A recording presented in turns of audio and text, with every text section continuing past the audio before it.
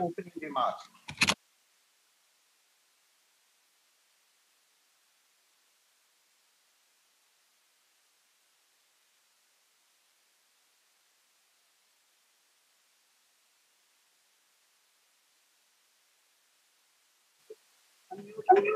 Nagraj sir, please.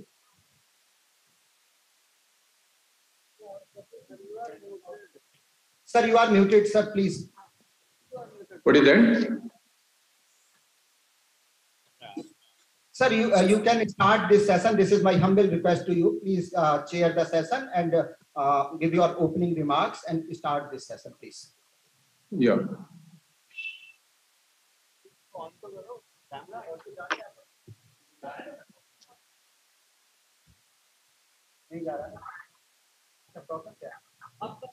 Good afternoon, everyone.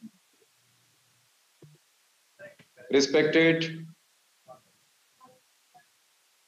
Head of the Department of MANODARPAN Cell, NCERT New Delhi, Professor Anjum Sibia. Resource person for today's program, Ms. Sonia Seth, Assistant Commissioner, Academic, Kendriya Vidyalaya Sangathan. Dr. Shraddha Diwal, Assistant Professor, DPFE, NCERT. Shri T. Gopalakrishna, Deputy Commissioner, NVS, Hyderabad, and all participants who are the heads of the institutions of schools. I welcome you all for this today's afternoon session. This 2 days program has been conceptualized by NCERT and RIE Bhopal together to commemorate a special day. And these 2 days, and today we are in the last session where the resource persons are going to speak. All 3 resource persons are going to speak. I welcome on behalf of my personal behalf, NCERT and RIE Bhopal. As we all know, this mental health and well-being, the topic itself is very fascinating and attractive. Mental health and well-being in schools and the role of school administrator. So this is an addition. Generally, we stop up to this much only, mental health and well-being in the school. So when it comes to this mental health, our focus goes towards the counselors or some selected teachers. But now it is broadly thought of the role of school administrator. It is very essential for the administrators to play their role to create a conducive atmosphere for good mental health. The resource persons are going to reveal many facts and figures, many aspects of it. I will not go for it. But 1 or 2 points just I want to stress. The role of administrators, especially the heads of the institutions and the people who are in the administrative capacity. Of course, the COVID-19 has taught us many things. But this lesson is a lifetime lesson which we need to continue because this is a need of the hour. Today, the era is digital era. Children and the parents, they are thinking in such a way. So even if I miss the class, so I can cope up by somehow because I have all YouTube videos and so many things. But our ancient teachings in the Gurukula system, it is the bondage between the teacher and the taught, that is the students. When you connect with the lives, so this will make them to be a holistic person rather than mastery in the subject. Of course, the mastery in the subject, when the strong mind is developed, so you can master any language, any subject. That is the strength of the mind. Even it is said, you can move the mountains with the strength of your mind. And to create this stable mind and the good health of the mind, so that will bring a complete personality, the good personality of a child, and thereby they can become a good citizen of the country. At present, our focus is on the physical health. As you all know, the mental health refers to a state of complete physical, mental, and social well-being, and not merely the absence of disease or infirmity. So this is the UNICEF definition, which you know. I just recollect, because when we say mental health, it is not mere one portion, it is the totality. In totality, we have to consider.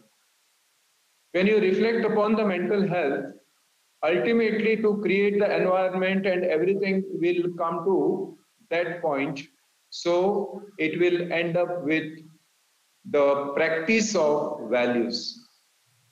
Because mind is nothing but flow of thoughts. When the quality of mind depends on the quality of thoughts. And these two thoughts are conceived through our sense organs.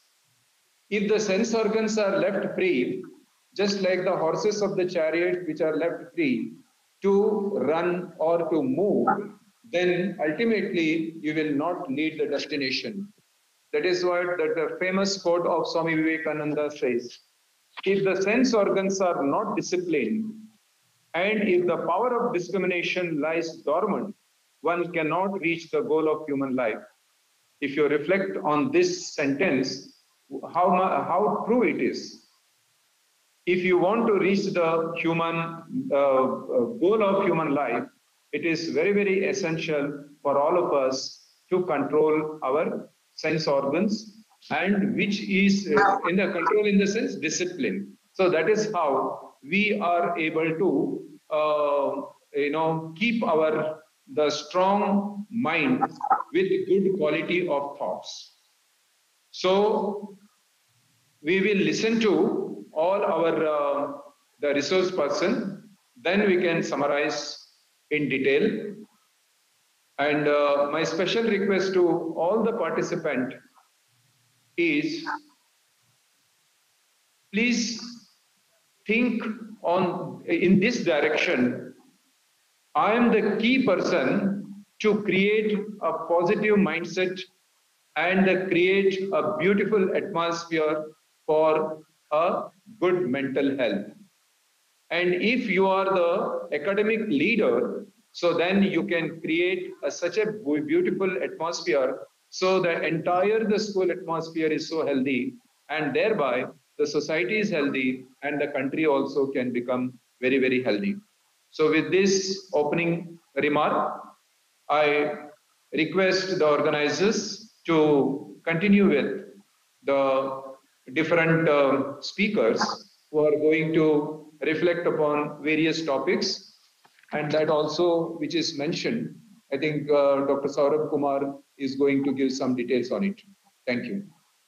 Thank you very much, sir, for your opening remarks. And as you mentioned, that for holistic development of individual, it is mandatory to control sense organs. And discipline is very important in our life. And you also highlighted role of school administrator to develop such type of environment in the school. So definitely, again, we will listen you in the end of the session. Once again, thank you very much, sir. Now, I would like to invite Ms. Sona Seth, ma'am, Assistant Commissioner, Academic Kendriya Vidyalaya Sangathan, and ma'am will discuss on the topic role of school administrators, whole school approach for students' well-being, creating awareness on policies and legal provisions, school processes, interpersonal relationship, and infrastructure for promotion and ethos of mental health and well-being.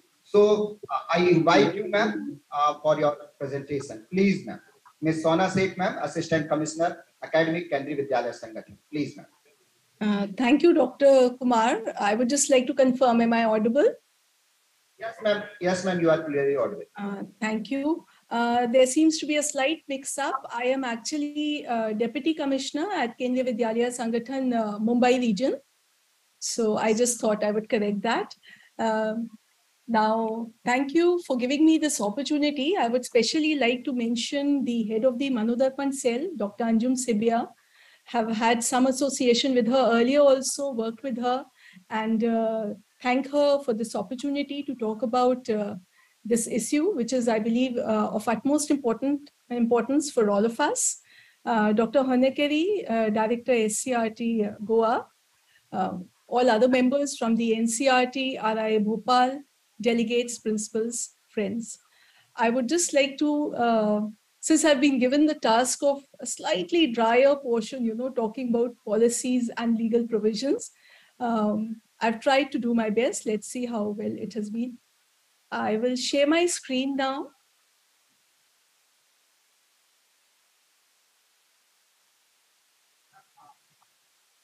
Ma'am, your screen is shared and we are clearly viewing it. It's okay, sir. That's okay. I just wanted to confirm, is the screen visible? Yes, ma'am, it is. Yes, yes, ma'am.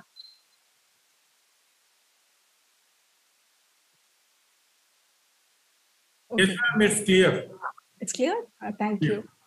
Okay, so this definition has been spoken about and read out, mentioned a number of times yesterday and today. Just now, Dr. Honekeri referred to it as the definition of health, which is a state of complete physical, mental, and social well-being, and not merely the absence of disease. It is quite a comprehensive definition, although it is just a single sentence, because it's specifically what happens most of the time is that when we are talking health, we refer to physical health.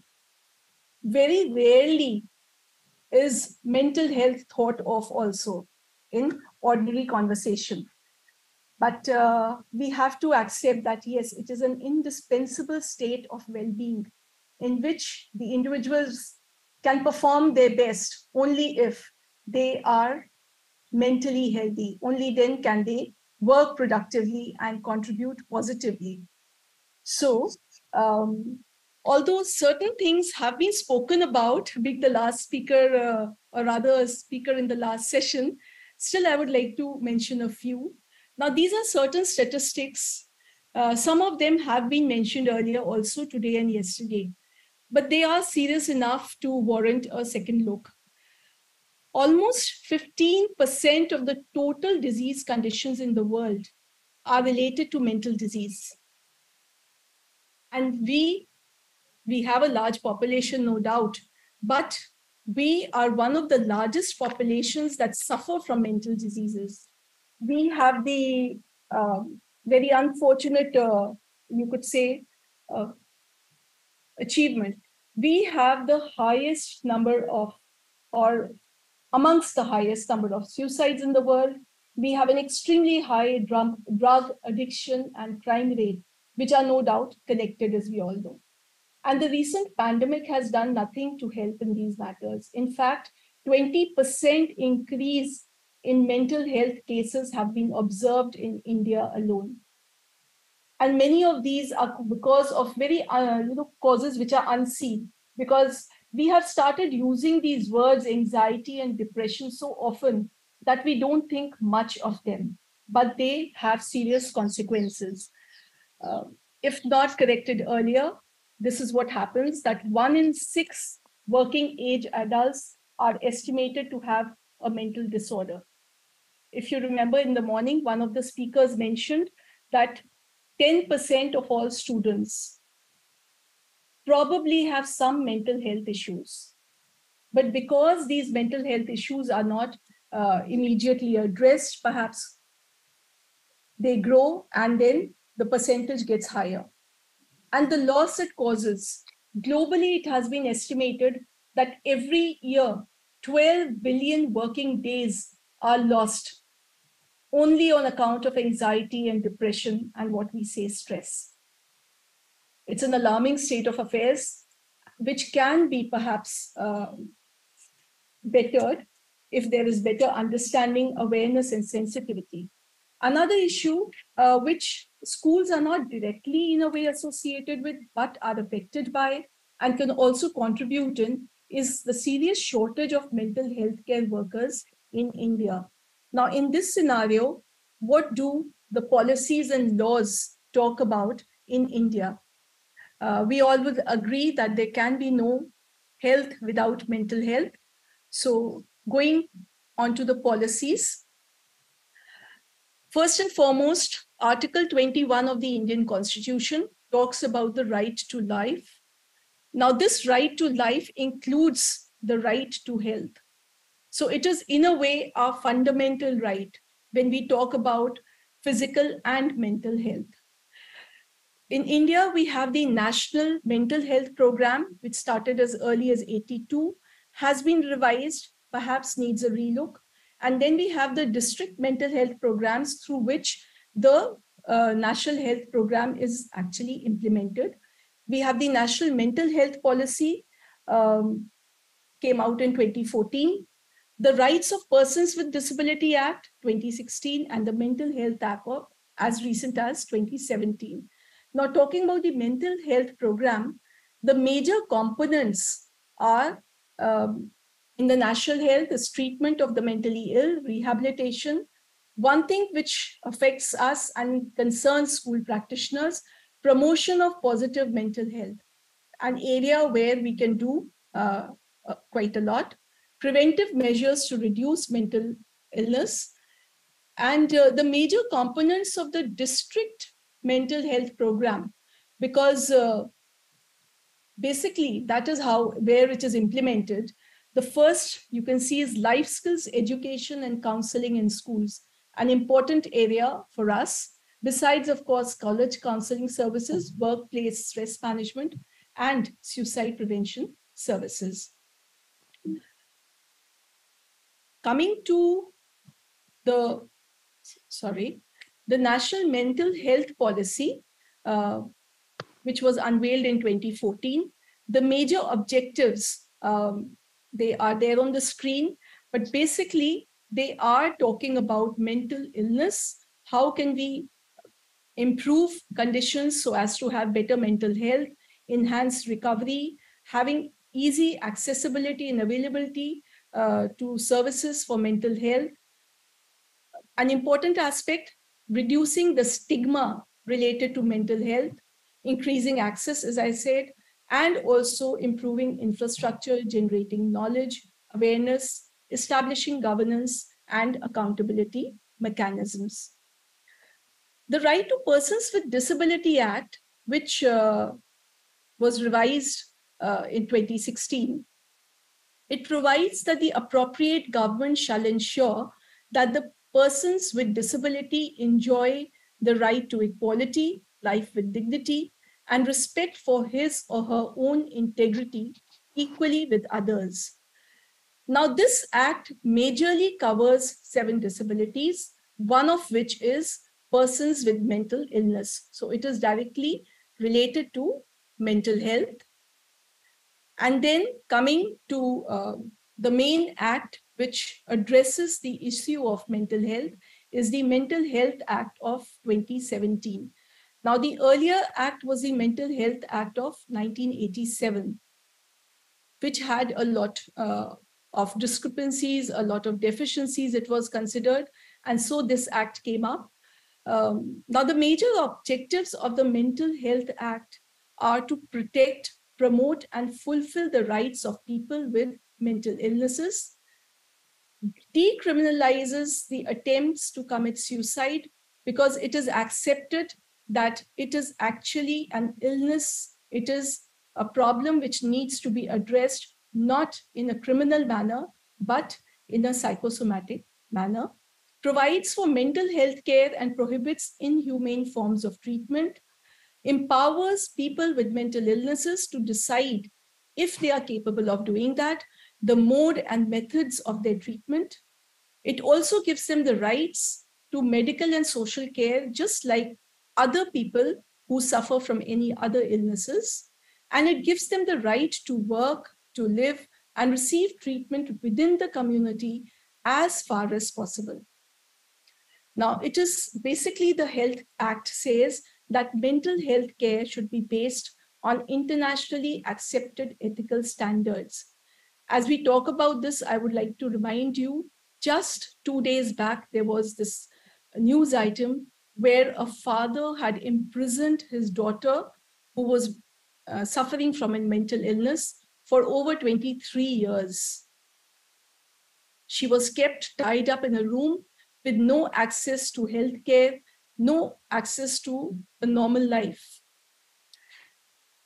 Basically, the Mental Health Act tries to ensure that such inhumane treatment is not meted out to people with mental illnesses. They have access to health services and opportunity for recovery. Now, broadly, all these policies together, we can say they are the national mental health policy of the Government of India.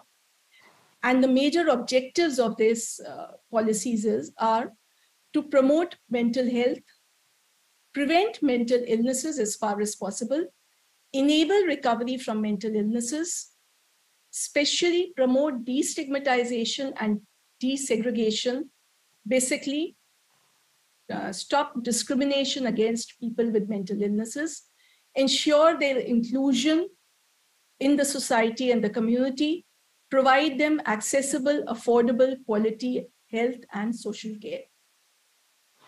And basically, the fundamental values behind this policy are equity, ensuring everybody has access to the same facilities, justice, integrated care, evidence-based care, good quality healthcare, and the entire policy talks about a participatory and rights-based approach, good governance so that there is effective delivery, and basically a holistic approach towards mental health.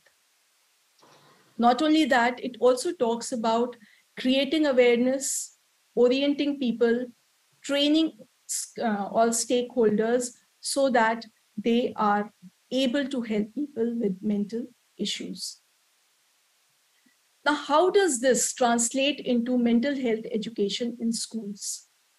So basic objectives of the mental health education in schools is once again a refrain, you could say, to increase awareness. Greater awareness will sensitize people and lead to greater understanding of the concept of self-care and well-being, and also understanding those with mental health issues. Another objective is to equip students and teachers to recognize mental health issues and symptoms.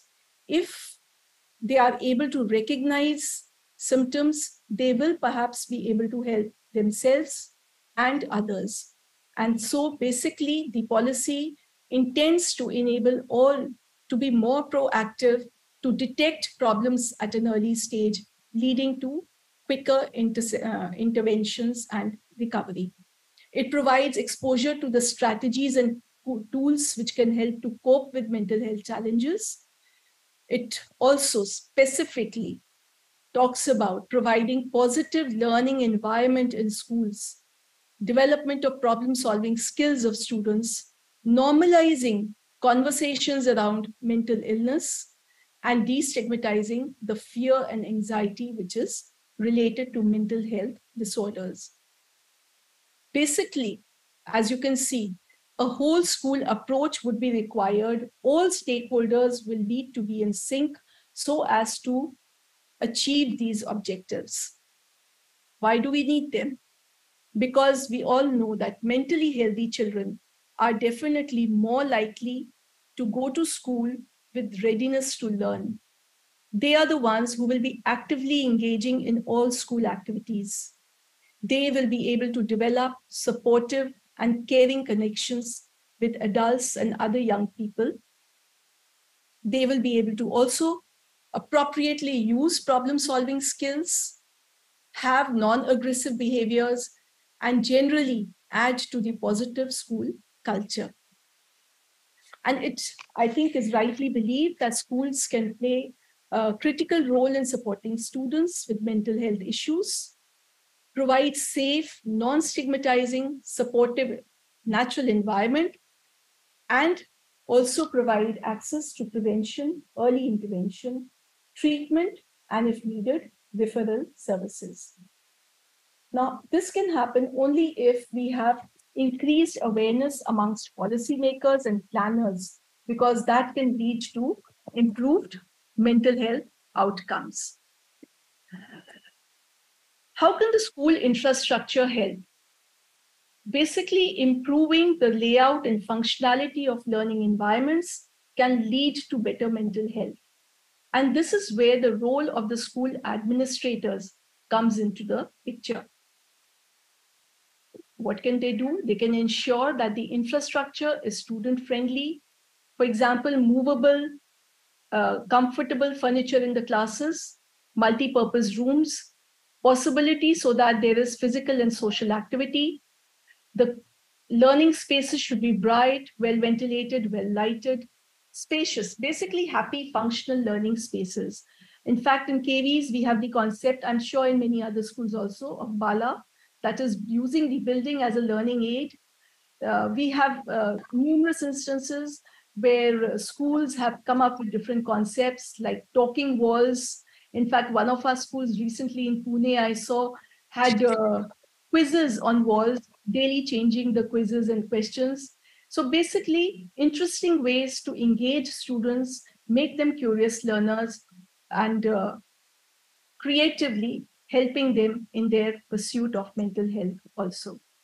Schools definitely need to ensure that children, as well as other stakeholders, teachers, other staff, have access to nutritious and tasty food, potable water, basically areas where they can relax and in their time off, safe and sanitary environment with access to clean toilets, soap, running water, etc.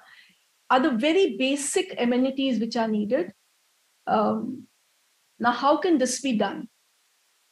So here is where the role of the school administrators becomes very important.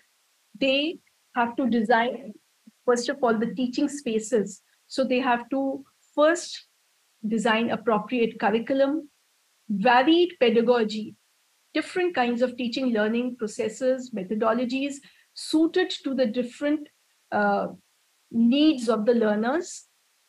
They have to ensure that there are conditions so as to foster positive teacher-student relationships, interactive and creative classrooms. All these can lead to better mental health. Now, right from early childhood care, you can have mother-child sessions. If there are any threats to the mother-child bond, you can have experts talking to the parents, helping them, because parents also are learning as they're going along. Basically, besides helping developing child-friendly schools with healthy, safe, enriching physical and social environments, there can be various promotional activities in school. And how can they be implemented? By orienting and sensitizing, training stakeholders so that they can recognize mental health issues. Teachers can actually be, it has been spoken about earlier in the day also, how even regular teachers, they are at least supposed to be 10% counselors. That can happen only with good training, with good support from the school system. In fact, Kendriya Vidyalayas have a system where the teachers undergo guidance and counseling training from NCERT, and they are able to be there in the school for the students. And every Kendriya Vidyalaya also has trained counselors. Then the school infrastructure should cater to the developmental needs of the students with different capacities of different levels, with different physical and social needs. How can the school infrastructure help? We already talked about it.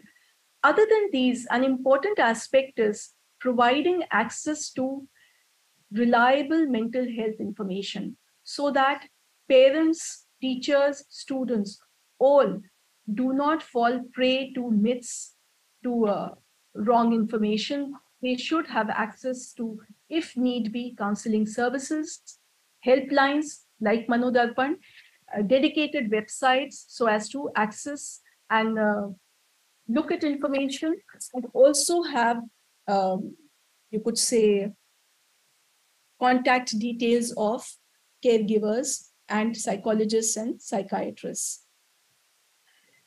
Now, I've tried to just present over here in this infographic some things which the school administrator needs to try and ensure that it happens in school. Different areas. For example, initially conversations about mental health. As we have been talking since yesterday, one thing which has emerged is that one major reason for mental health or other mental illnesses in the society, besides many other reasons, is because they go unaddressed right from the beginning, because there is an element of shame, of stigma attached with them. So it is very necessary that there is a collaborative, inclusive, and informed approach so that there are conversations around mental health. People are able to talk about issues they are facing or symptoms which they are seeing in others. So that early identification, referral, and treatment can happen. Now, this can be done through frequent communication programs. The more we talk about it, the less stigma is associated with it. Along with that, also gender sensitization programs, also addressing substance abuse, which is a major cause of mental health, or rather mental illness as well. Now, student-focused administration, child-friendly policies can help ensure to promote mental health in the school. So a balanced curricular load, a well-planned timetable which has spaces for academic activities, also physical activities, art, music, dance, etc., so that the children have space for growth in different areas, and these are generally stress relievers also. In individualized support to the students through observation, identification, and intervention. If a child has mental health issues, ensuring confidentiality so that the child does not hesitate, is able to come forward and seek help. It has to be definitely ensured that any child with any challenges, physical or mental, is not labeled, is not segregated or discriminated against. A lot of work can and has to be done with parents and guardians. Again, first and foremost, creating awareness and sensitizing parents, counseling them. Quite often we have seen that parents are unwilling to accept initially that their child has any mental health issues. It is almost as if they feel blamed. They feel that they have gone wrong somewhere, and that is why the child has developed these issues, which is not necessarily the case. And unless they accept, they won't seek help. So it is extremely necessary to counsel such parents to so that they can seek help. They need not and should not be ashamed of the child's mental health issues. Also, at times, the school has to seek out, identify, and provide support to certain parents who, because of various life challenges, need that support. For example, both parents are working. Quite often in KVs, we see army wives, wives from the services whose husbands are posted far away. They live in separated quarters, as it is they are referred to. Sometimes they are not educated, or they are barely first generational learners. They need a lot of support. Then children coming from broken families, violent family backgrounds, and so on. Such people, parents as well as students, need to be helped, and the school can do a lot in that area by first identifying them and then providing them support. Of course, all this is not possible unless we have support for the teachers and the other staff in the school and workplace policies that help them to, first of all, fight their own stress. Now we know, and like I said earlier, 1 in 6 adults are facing mental health issues. So definitely some of those adults are in the school system as well. So instead of naming and shaming, what is needed is to provide them support. First, to fight their own issues, to recover, to be contributing positive members in the school. And then, of course, to train them so they can assist in handling children with mental health issues. So basically, whenever there is awareness, sensitization, and training, it first helps the individual and then he or she is able to help in the system. Of course, to reduce stress, some systemic changes need to be implemented as and when possible, wherever in the system, to reduce the workload or help the teachers to manage their workload better.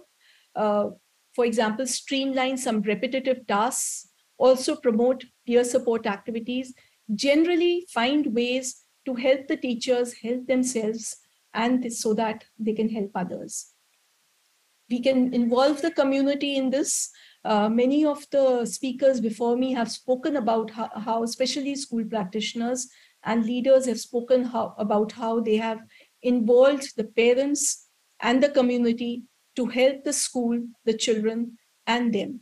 So yes, parents, community, alumni, NGOs who are providing such services, experts from various fields, basically all stakeholders can be in different ways they used as resources to create environment where people with mental health problems get support and are able to participate in regular activities without discrimination or segregation. I speak on behalf of KVS. During the pandemic period, I believe all of us, especially our teachers, had a raw deal. They suddenly had to cope with challenges for which they were not even trained, but they rose to the occasion. They did a good job. Kendriya Vidyalayas have provision for trained counselors. Now, they were a good resource for the emotional well-being of students as well as teachers.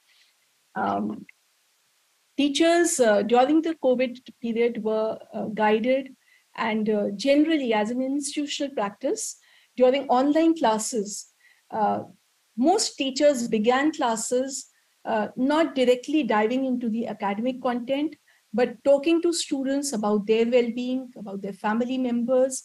Basically, because it was online teaching, it was an attempt to create rapport, have a connect, and also make them feel cared for. Some activities which were undertaken during COVID, virtual tours to the schools were organized because children were constantly saying that they feel cut off, they miss the school. So they were taken on virtual tours to the classrooms, to the libraries, the laboratories, and the playfields. And this was a way of keeping them connected. Of course, every lesson was followed by doable tasks, but the effort was to engage children in these activities so that learning happens without discomfort. Another thing, when we realized about the disconnect that the children were facing during the lockdown periods, we initiated something like Call to Friends. And every day the children were encouraged to call at least one another child or student, especially children who were quiet and introverted. So besides this, of course, MANODARPAN proved to be a great resource. It was introduced during COVID. And in fact, it continues even now as a helpline, as a means of support to students as well as teachers. Now, what is being done in the system right now also is periodic orientation and sensitization is happening. at all levels, school teachers, principals, other non-teaching staff. And during these sensitization sessions, vital issues related to emotional well-being, how to create a positive school culture, how to recognize problems which the students or other stakeholders, other peers may be facing, are talked about. And people are encouraged to be proactive to keeping the confidentiality in place, but help those people who are facing issues. So everybody in the school knows that if X person, a student or teacher, is facing mental health issues, so A person is told is the person to contact and inform, so that then they can, or their committee can take over and help that individual. Kendriya Vidyalayas have been organizing various fun activities, cultural, literary activities after the schools have reopened, because it has been realized, though we keep on talking about the learning loss, which has been massive, but children need other activities, because this transition from online to the physical mode of teaching is by itself a stressful transition. Although children are happy being back in school, but so many things they have seen during the COVID period. Some have lost family members. So all these have been activities are being done to draw them out and make them comfortable and enjoy school. Also give them opportunity to express themselves. We have, like earlier in the morning, Gyanendra sir from NVS was saying a lot of activities which he mentioned are happening in KVS also, of course. We have suggestion boxes, we have adolescence education program related activities, basically to give children a voice in different ways, provide them the opportunity to speak up, talk about issues which are troubling them so that they can be helped. Children are engaged productively. Efforts are made to recognize and enhance their strengths. We have the fun days every Saturday for the primary children. Bagless days for the 6 to 8. It has been decided to have 10 bagless days every year. Give them opportunity to involve in other activities other than academics. Hobby classes are being done. In fact, we have started vocational training through hobby classes, and also regional language teaching is being done through these. Using art to de-stress. In fact, in one of the Pune schools, KV number 2 AFS, in Chitra Se Chintan Tak, the art teacher has done a great job, where children have been given spaces within the Vidyalaya to paint, to color. Many schools are doing it, but this was done in a project mode. And basically, they were taught how they can use art, music, culture to de-stress. Children need to learn these activities. They need to learn because there are so many stressors in their world also, like Kashyapi madam was talking about. So we need to give them these tools to fight with those stresses, to emerge victorious. Even in the academic field, we have learning and assessment activities, but basically efforts are made that on the basis of assessment, we have individualized learning plans. Children have different competencies, different learning levels. So once we assess them, we don't label them, but we do ensure that we have individualized learning plans as per their learning levels, so that we can make learning meaningful and joyful, and as far as possible, experiential for them. The holistic report card was talked about earlier, so I'm not talking about it much here. But yes, it is an effort to have a holistic manner of assessment and learning happening in the class, and reporting on it for the parents also to become part of their learning activities. Generally, a whole school approach is being followed, and various programs like the Ek Bharat Shresth Bharat, Kala Utsav, Green Practices, Awaken Citizen Program, etc. All these programs, ultimately, the target is to provide children an outlet for their creative talents, to help them manage stress, to be and become happy individuals. We have personal safety and mental health workshops happening in the schools. We have associated with various NGOs who are coming and helping children, helping children to talk.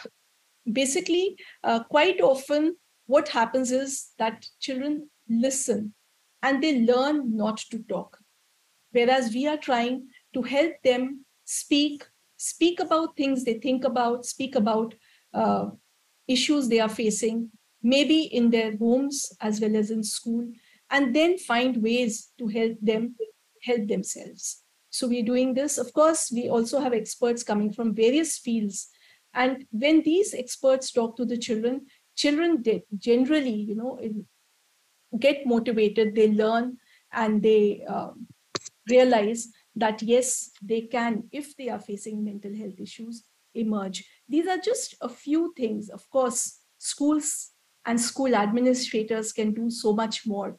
And listening to many of you during the last 2 days has been a great learning experience for me. I would like to thank Dr. Sibia uh, and all the organizers of this conference for giving me this platform to speak about uh, things which we are doing in KVS and also things which we intend to do. Thank you.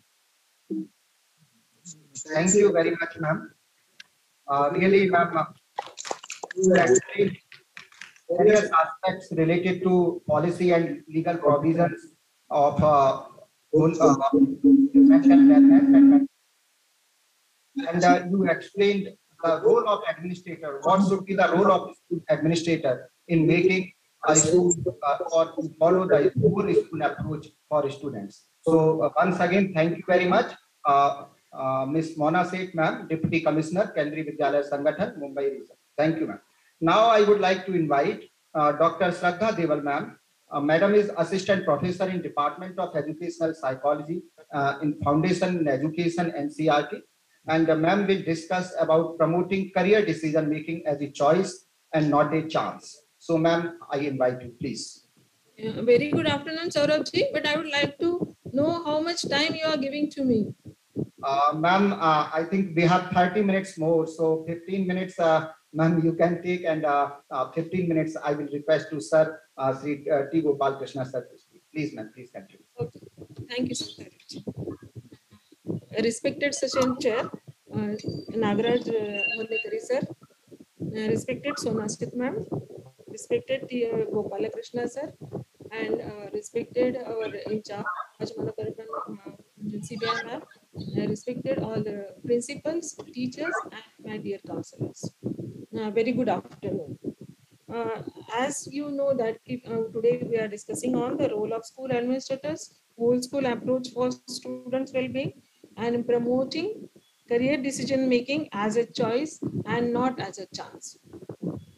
So we all are aware that career choice is one of the factors which causes anxiety among the students as well as in their parents. So when we say that career as a choice, so whose choice actually? Is it a student's choice? It is their parents' choice? Is it the school's choice? Or it is peers' choice? The student's friend's choice? But when we say that we are using a whole school approach, in the whole school approach, we take care of everybody's choice. We take into account everybody's perspective, parents, peers, school's perspective, and we make efforts to empower them. In 2015, I did one research study on identifying the career choice pattern of students in Kendriya Vidyalayas in Delhi. So what I found was the students in general, the boys and girls together, I found that their first choice is IAS officer, IPS officer, or army officer. Their second choice was the dancer, singer, or sports person. And third choice was for the engineering. For the girl students, first choice, second choice, as well as third choice was for dancing, singing, and sports person. And the parent choice was for the first choice was for the doctor, second choice was for becoming a teacher, and third was for the government officer. And I found that the 89% of students' career choice does not match with their parent choice. So this causes a lot of anxiety and conflict at home. We all are aware about it. And when our famous career psychologist Donald Super says that a person cannot choose a job which he has never heard before. So when the child is choosing some career or a job, he is seeing in a social media. That's why he is choosing that career. And when the parent are choosing some particular career for their child, so based on their own experiences and wish for giving a best to their child, they are selecting that career choice for the students. Now, here I would like to clear one thing that when we are talking about career choice, we are just referring to the jobs. There is a difference in a career and job. These two words are different. Job means the kind of a work you are doing, the nature of duties you are performing, that is called a job. And career means the time you are spending on your duties as well as the time you are spending during your leisure time.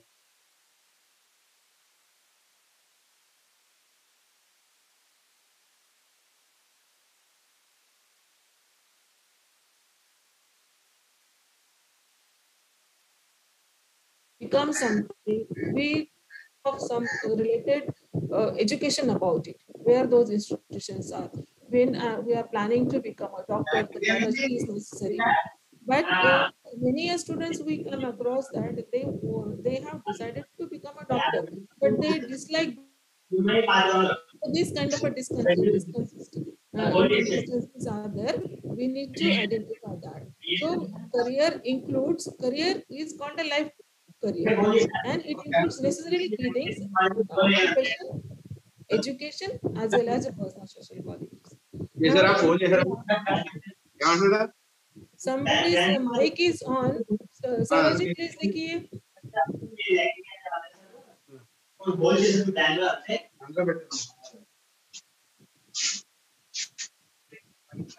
So, in order to empower our children to take the decision, right career decision, rather informed career decision, we have to develop a career readiness among our students. So, how can we develop that career readiness among the students? So, one of the report published by FICCI in 2013 called Vision India 2030, it says that 65% of our students do not have the basic employability skills like reading, writing, speaking, communication, taking initiative. Those skills are missing in our students. This is the report by FICCI. And the students which we like in our school are the students who come on time in the school, the students who dress properly, the students who complete their homework, the students who complete their assignment, who participate in the teamwork, who take initiative in the learning. Yes, those who are able to adjust and accommodate other people, those who do not get bored, who just student who as a teacher we like those students. And if we say that the teacher who is punctual, the teacher who completes her work on time, the teacher who is interested in teamwork, the teacher who has a quality and ability of adjustment with each other, the teacher who gives the opportunity of the accommodation, the principal likes that kind of a teacher. And the administrative officers like these kind of a principals who have this ability of taking initiative, completing the work on time, collecting the resources, having teamwork, the interpersonal relationships are good in teacher. So these are the qualities are liked by the academicians and officers at the higher level by the principals. So these are the qualities, or we call it as a workers attributes, or these are the basic employability skills. Now we did not have to name them separately or teach them separately. That students are following those skills and attitudes every day. But the mistake where we are doing, we the children who are not coming on time, we tend to punish them. The the students who are not able to complete their assignment time, we tend to punish them. Rather, we need to understand what kind of issues they are going through. Because of that, they are not able to come on time. Which are the issues? Because of that, they are not able to do the assignment. And the school administrator should facilitate these things, and teacher can monitor it, saying that we are preparing you for your future career. These skills are required at every step of life, whether it is a school, whether it is an institution, or whether it is any organization or home also. These qualities are required for the leading successful life itself. Like for example, the students who are very good in taking notes in the classroom. So when we go to our boss, is for example principal or any commissioner, when the person calls us, we have to carry the diary and pen with us. So the children who are good in note taking or jotting down the notes when the teacher is teaching in the class, that person is habitual in taking those notes. That person, without feeling, he will carry with himself diary and pen. And these are the qualities and the skills required for the workers' attributes. And we as a school, it is, we need not have to spend a separate schedule or time for this. These are the natural things, but only thing is that we have to develop these qualities and these skills through appreciation and motivation. Another thing is that development of psychological characteristics required for that particular job. I said that the career includes three things. That is, first is occupational, another is occupational, another is educational, and third is personal social characteristics or psychological characteristics.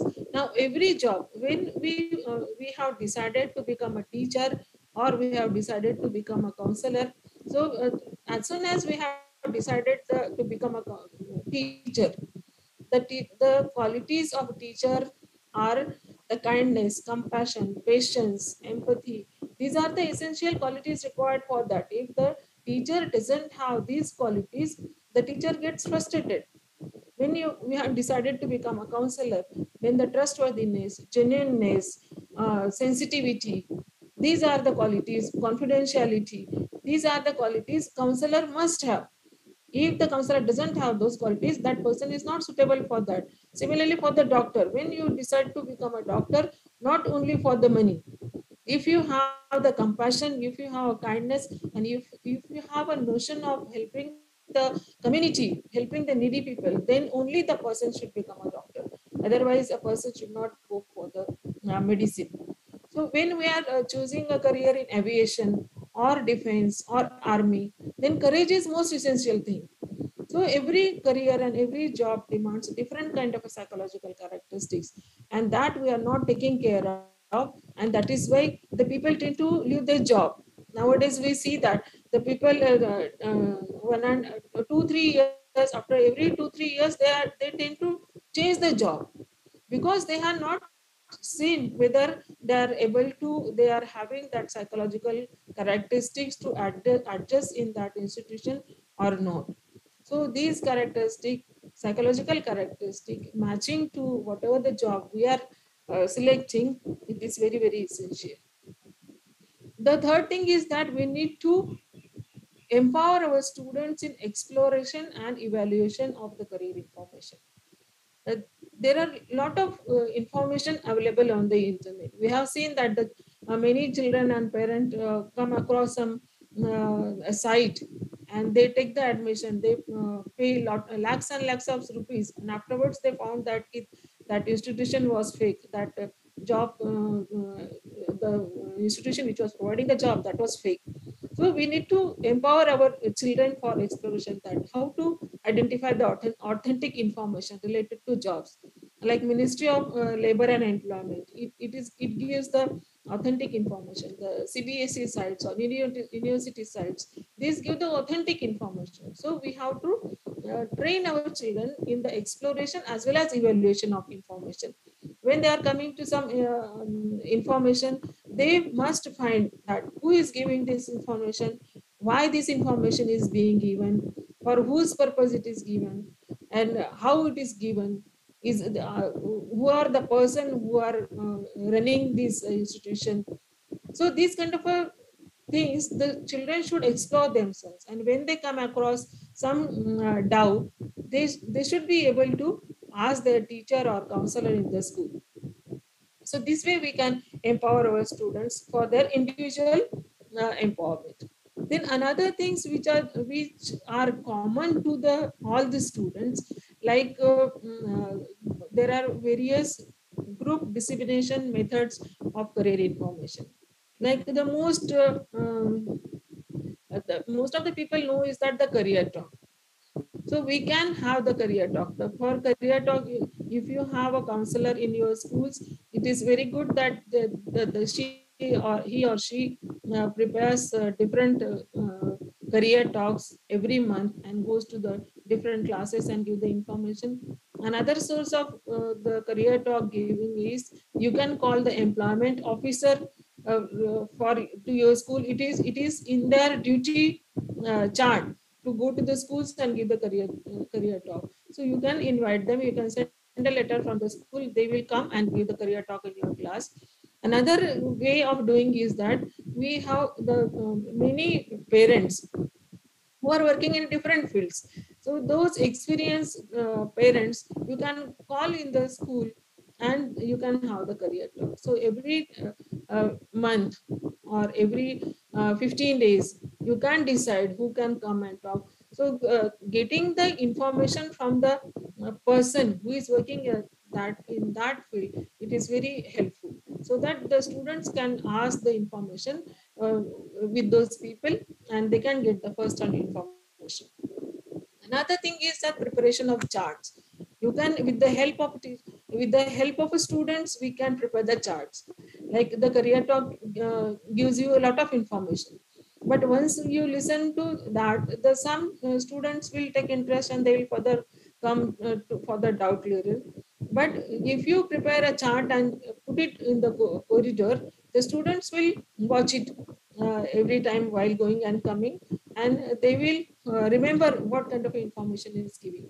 Because we during our diploma course in guidance and counseling, we organize this career exhibition in every school in Kendriya Vidyalaya. Every year we organize that.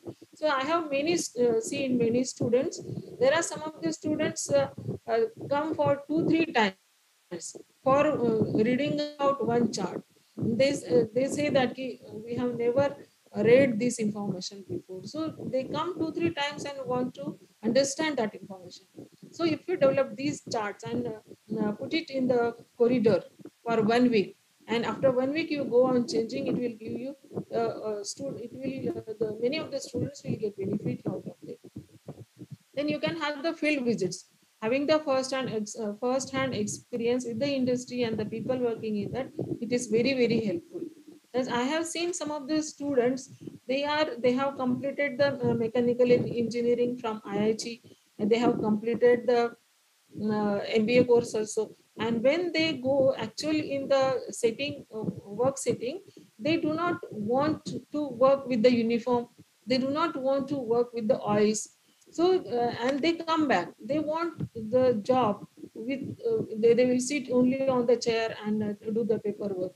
So first-hand experience for the students, it is very, very essential. So these kind of group methods are very essential. Like the entire class requires the dissemination of information about what are the major sources of recruiters. The major recruiters हमारे countries में जो है the defense, army, railways, aviation, banking sector, staff selection commission, UPSC. These are the major recruiters. So if you have a counselor can give this information. But every teacher must have the information about what are the careers available in her subject. Nowadays, the collection of information has become very easy.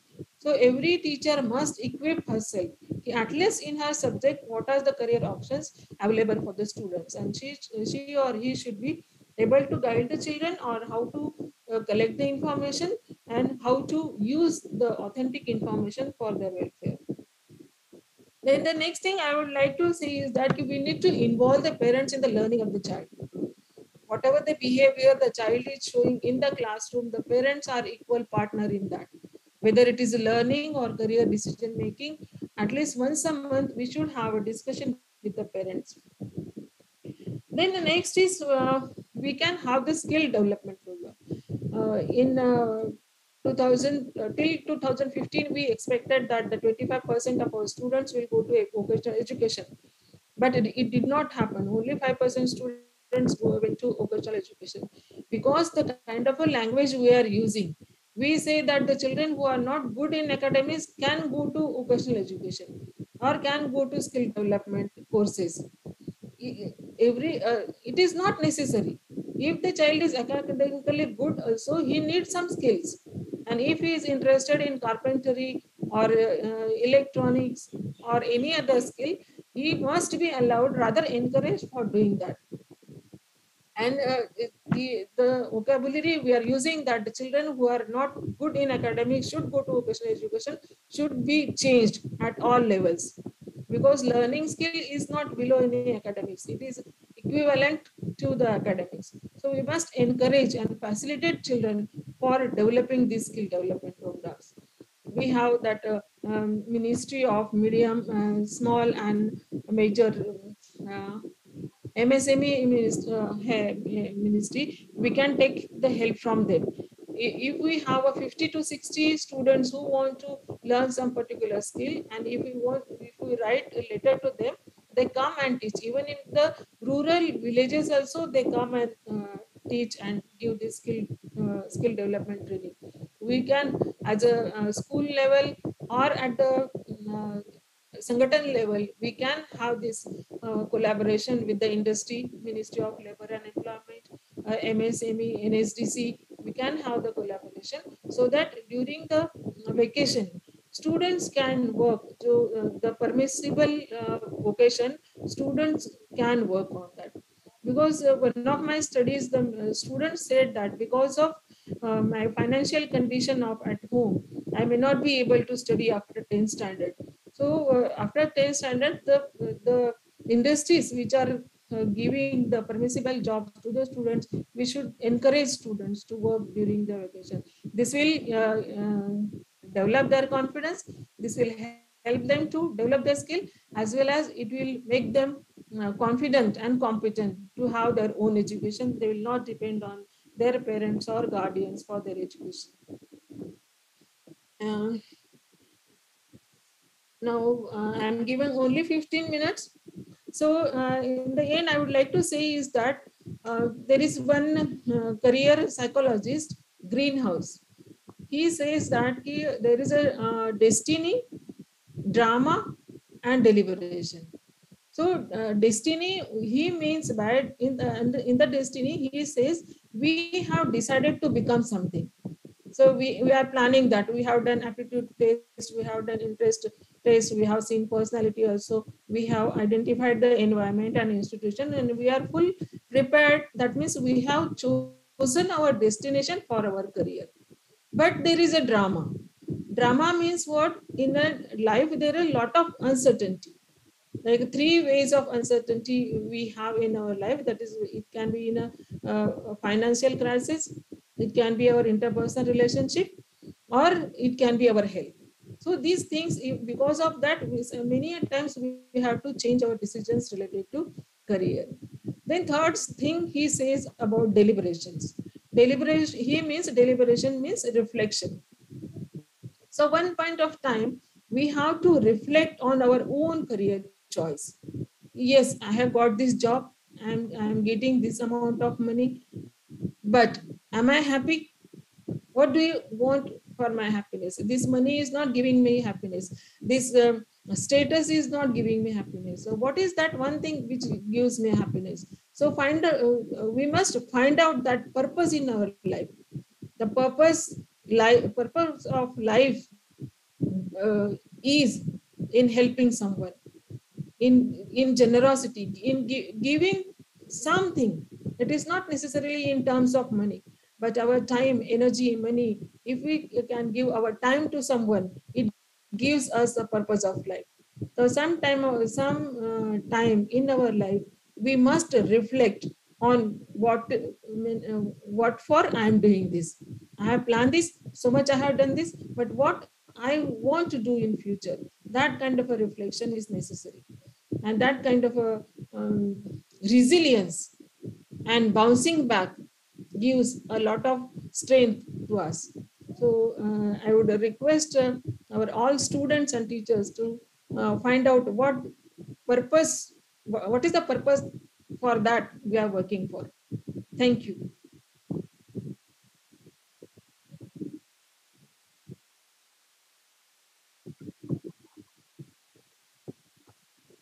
Thank you, Honikari sir. I have finished my talking.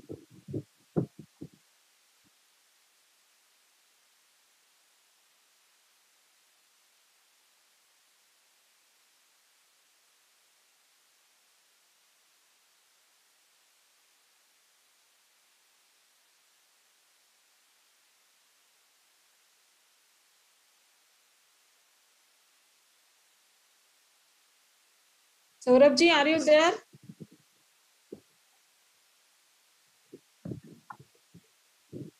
Thank you very much, ma'am. I think there is maybe some technical glitch or something like that. This is Gopal Krishna.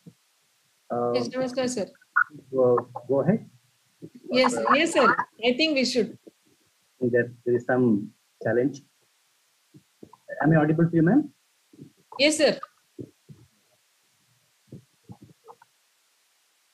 Most respectable dignitaries present in the conference, National Conference on Mental Health and Well-being in Schools. It is the most important topic of the present context. The topic given to me is school administrators as catalysts for prevention and promotion of mental health and well-being. The larger context of the theme, role of school administrators as agents of change in promoting mental health and well-being in schools. Now, the topic is how the administrators or catalysts, both for prevention and promotion of mental health and well-being, I think is one of the most key factors that all of us should be concerned with.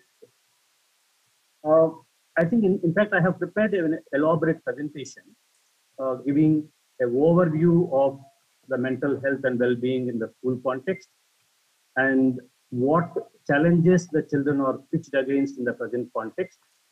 How do they appear in the form of their behavioral outcomes, and how they have to be supported in order to mitigate those challenges.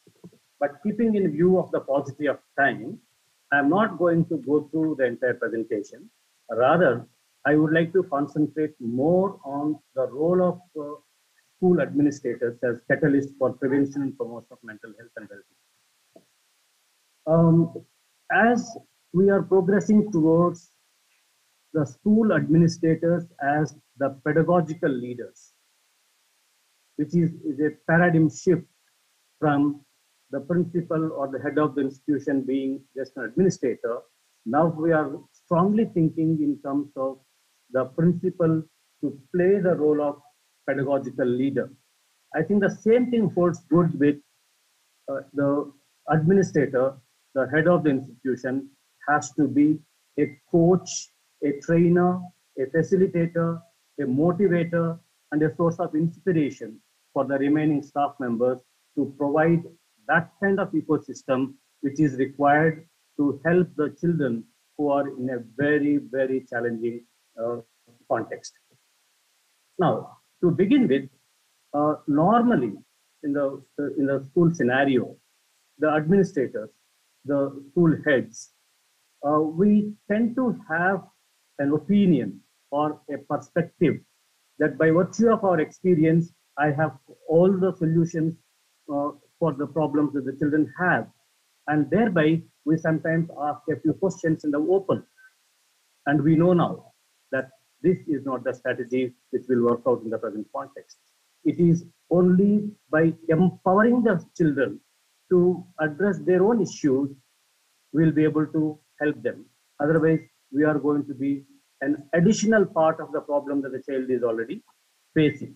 So this is the first point I would like to place it before all the school administrators that being the catalyst and the change maker, the school administrator has to create an ecosystem where the teachers and the other stakeholders are empowered to in turn empower the children to resolve their challenges. And normally, school heads, we have the tendency to depend more on something like giving circulars or notifications or memos, or sometimes even we take coercive and administrative actions. And I think in the context of building mental health and well-being of the students, I think the standpoint should be entirely different. The head of the school has to play the role of a counselor or a human coach to bring that kind of awareness among the teachers with which they will be able to in turn support the students. And this is the first and foremost point that I wanted to highlight. And as we all know, that the resolving of the conflict, resolution of the challenge, supporting the student, it is always through the teacher. It is not through an order, it's not through a circular, things can be made possible. It is only through empowering the teacher, it is only through orienting the teacher, it is only through training the teacher, and also build that confidence in the teacher, the purpose for which this assignment is being given to him can be realized. So if at all, if any deficiencies are observed among the stakeholders who are supposed to support the children, such deficiencies in the form of one-to-one counseling or some orientation programs or through training, well-designed, customized training to the teachers. Now, we are very lucky that especially in an organization like Navodaya and KVS, a lot of teachers have been already trained through the guidance and counseling course provided by NCERT. So by taking such teachers who have been very proactive in their approach to address the challenges of the students, we can build a team of master trainers at national level, at regional level, at cluster level. In turn, they will support the remaining teachers. And I think this approach will definitely work for providing the safety net, which is very much required for the children, especially in the present context. And one of the most challenging situations that we are observing among the children is the huge learning gap that has happened during these 1.5 years or even more lockdown periods. Whatever we have talked in terms of online support and all those things, we know now when the children have come back to the schools in the physical mode, when we look at their faces, we are able to see the huge gap that has been created in their minds, especially in the form of learning gaps. So now is the time. I think this is the major component which is causing a lot of stress to the students. In the context of teaching learning activities, the students are not able to, majority of them are not able to follow what is going on in the higher classes than they found themselves 2 years back. So what are the tools we are able to use to assess the learning gaps? And I think this is the major component. And I think school administrators, if they can collaborate, if they can work together, if they can take support of the teachers, I think they can devise variety of tools among which I think the observation in the classroom context, in the natural setup where the children are in the playground or the musical activities or drawing activities, whatsoever it may be, I think that the teacher will be able to identify what exactly the child is facing. And I think from this perspective, if the school administrators can address the issue, I'm sure there is going to be a huge support system for the students. Now, normally in the age-old phenomena, the parental support, what we used to take, it is only when there is a problem, we call the parent to the school, or we inform what the child has not done. I think now there, with the appropriate intervention, with the appropriate perspective of the school administrator, now the entire scenario can be changed by taking the support of the parents. Maybe especially in our Navodaya context and then the KB context, we have something called Shala Darpan, where it should not be not merely to be used only for the attendance purpose. If we can, each and every small little bit of thing that the child has performed, if that can be posted, and if that message goes to the child through the parent, that will make a paradigm change in the overall well-being of the students. So now, including attendance, if we can make use of all those parameters which are available on the Shala Darpan and use that as a potential digital medium to communicate to the parent about the progress of the child, about the advancement of the child, and about the behavior of the child in non-judgmental manner. And I think it is going to bring a great synergy together. Parents, teachers empowered, parents empowered to understand the child, and the administrator is very proactive, and he is able to reach out to anybody who is in need to build their competencies. And I think that is what is the need of the hour. And I am sure with this kind of approach, if the school administrators can make a new beginning, and I think all the challenges which have been imposed on the children due to certain conditions which were beyond our control, I think in a very short time, again, we'll be able to regenerate the entire situation and be part of child support system rather than being judgmental about the children's performance in the schools. And I think this is the major perspective I just wanted to share with you. And for all other remaining details, my presentation is already shared with Madam Susmita ma'am. You can definitely take it from her. And I'm very grateful to all of you for giving me this wonderful opportunity. Thank you, Ananda.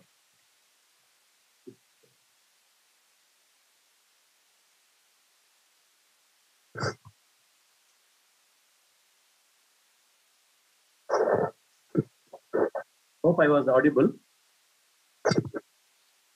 Yes, sir, you are audible. Yes, sir, you were clear, audible.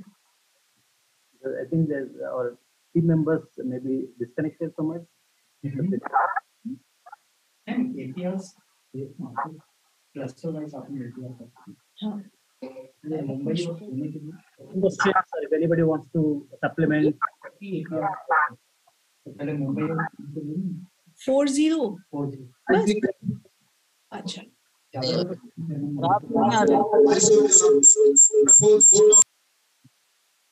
Speakers who shared their views in this session. Mr. First of all, I express my sincere gratitude to chair of this session, Sri Nagaraj Hunekari sir, Director SCRT Goa.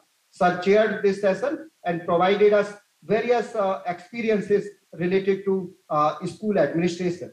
We are also thankful to Ms. Sona Seth ma'am, Deputy Commissioner, Kendriya Vidyalaya Sangathan, Mumbai region, and ma'am discussed various policies and legal provisions for mental health and well-being in schools.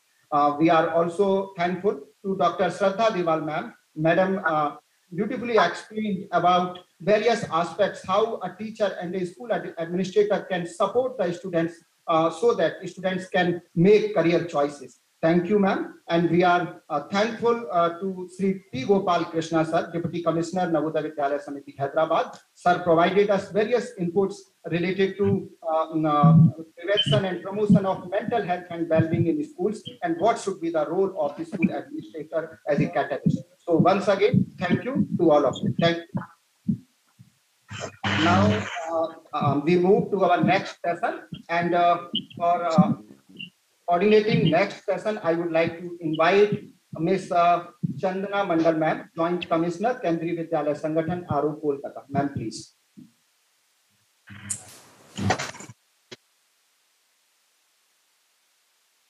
Mandal ma'am, are you there? Yeah, hello, good afternoon. Am I audible? My video, I think I'm having an issue. My video is some issue. So I'm not able, sorry about that. I'm not able to turn on my video. Good afternoon to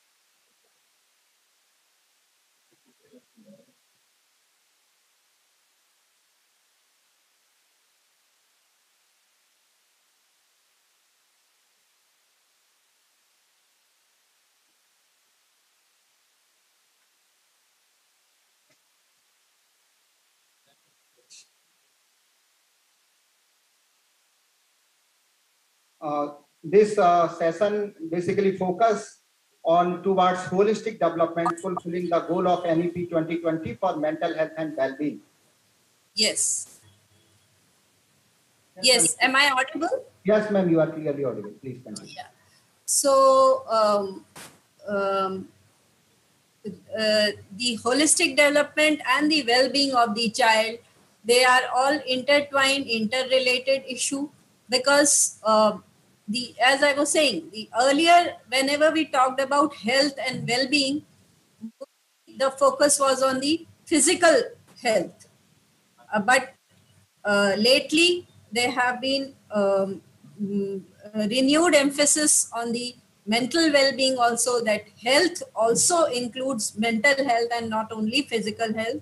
And it is, we as educationists, especially the principals, the heads of these schools, have to be very, very alert to this issue. And this issue has become very apparent, and it has come into focus more so with the COVID scenario.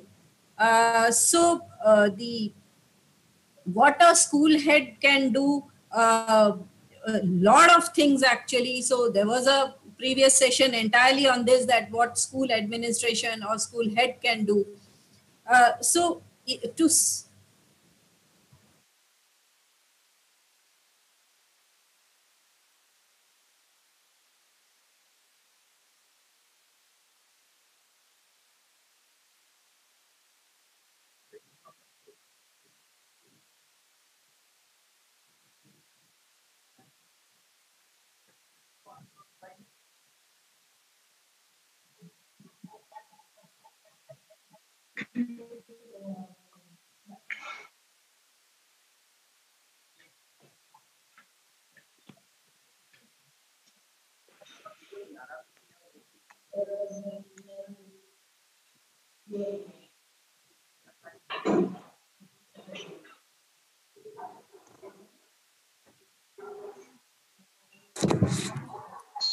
I think there is some technical problem on the end of Chandana Mandal ma'am.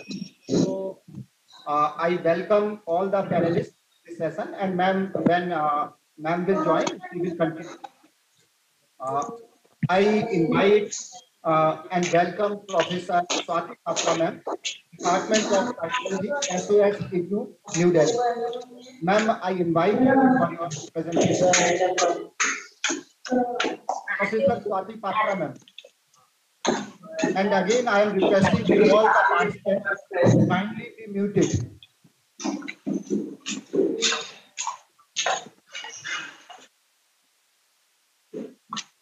Swati ma'am, are you there? Yes, yes, I'm here. Good afternoon to everyone. Am I audible? Yes, ma'am, you are audible.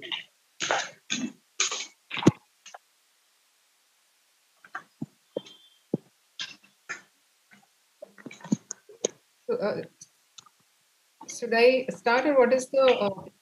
Ma'am, you please start. Actually, there is some technical issue, and Chandana Mandal ma'am is trying to join. So when she will join, she will again start. But without us, we have 6 presenters in this session. So please, ma'am, you continue, please. Okay, so how much time do I have? Ma'am, 15 minutes. I think 10 to 15 minutes each speaker can take. Okay, fine, fine. Thank you, ma'am. Thank you. So, a very good afternoon to all of you. And as the topic for this particular panel discussion is that the role of administrators in the promotion of mental health and well-being among the school children. And there are some disturbances coming. Is it okay? Am I audible? Yes, ma'am, you are audible. Okay, madam, audible. Fine, fine. So as I was telling that the mental health is definitely a very important topic, and that has come up in a very big way recently in the school setup. Okay, and the national education policy that is there, 2020, it has amply focused on the issue of school mental health. Okay, when I say school mental health, it is mental health overally I'm talking about. It is not only the students, but the entire school, a whole school approach that I'll be emphasizing here when we talk about mental health. Because in the school ecosystem, we have the students, we have the teachers, we have the different staffs, the administrators, the school leader. Okay, so the entire setup, that entire ecosystem, we need to keep in mind when we are talking about the mental health and well-being in the context of school system. Now, National Education Policy 2020, it has brought about major changes in the way education is visualized or conceptualized and how it is implemented in our country. So, school education is very significant in the sense that it lays the foundation for preparing the future generation of our country. Okay. The students are our future assets. So we can say schools function as labs for where we test, where we experiment, where we develop new ideas, creativities, insights, and implement these to save this future generation of our country, because they are the important human resource for any particular nation. So we need to prepare them so that they can excel in various fields, and we can take our country to newer and greater heights and bring about all-round development of the country. So when we are focusing on the all-round development of each child, each student, then definitely that will lead to all-round development of the country. And for this, we need to focus on the all-round or holistic development of the young generation, who are the crucial resources for any nation. Now here I have said that when we are talking about the school education, we need to focus on three aspects, different aspects. The first is the what. What refers to the content or the school curriculum that we have. The how, that refers to the process of schooling. It involves different aspects of schooling, like we have teaching learning methods that are used, the assessment or the evaluation procedure, and also developing different skills and values among the students. So this covers the how of school education when we talk about. The third aspect is the where. Where refers to the general socio-emotional, cultural environment of the school. Okay, and this where, the socio-emotional environment, that serves as the background in which the other two things, that is the what and how, they occur. So when we are talking about the content, the curriculum that are taught, when we are talking about the process of schooling, how the teaching learning methods happen, the assessment procedure happens, how focus is there on developing development of different skills among the students. So these things can happen only when we take into account the where of this entire scenario. What is that socio-emotional cultural environment in the school that is prevalent there? So that will help the development of this what and how in the school. So in all this, definitely we need to focus on the quality aspect, of course, okay, because but quantity also needs to be focused on. So I always say that the quality is there, definitely we need to look into the quality aspect, but quantity is also important.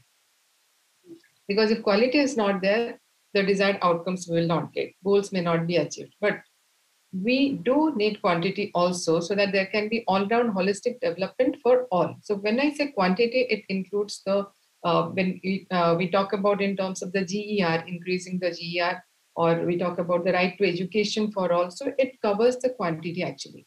Okay, that we need to reach out to each and every child so that they get good education, quality education. Because if you see, India has a very large young population, nearly I think 40% of the Indian population is between the age of 13 to 35 years. Okay, And India is home to a fifth of the world's youth population. So it's a very huge asset, a demographic dividend that we have. So my focus in this, the three aspects that I told about, is on this where of school education, where all the transactions that take place in the school. And as NEP says, the purpose of education system is to develop good human beings.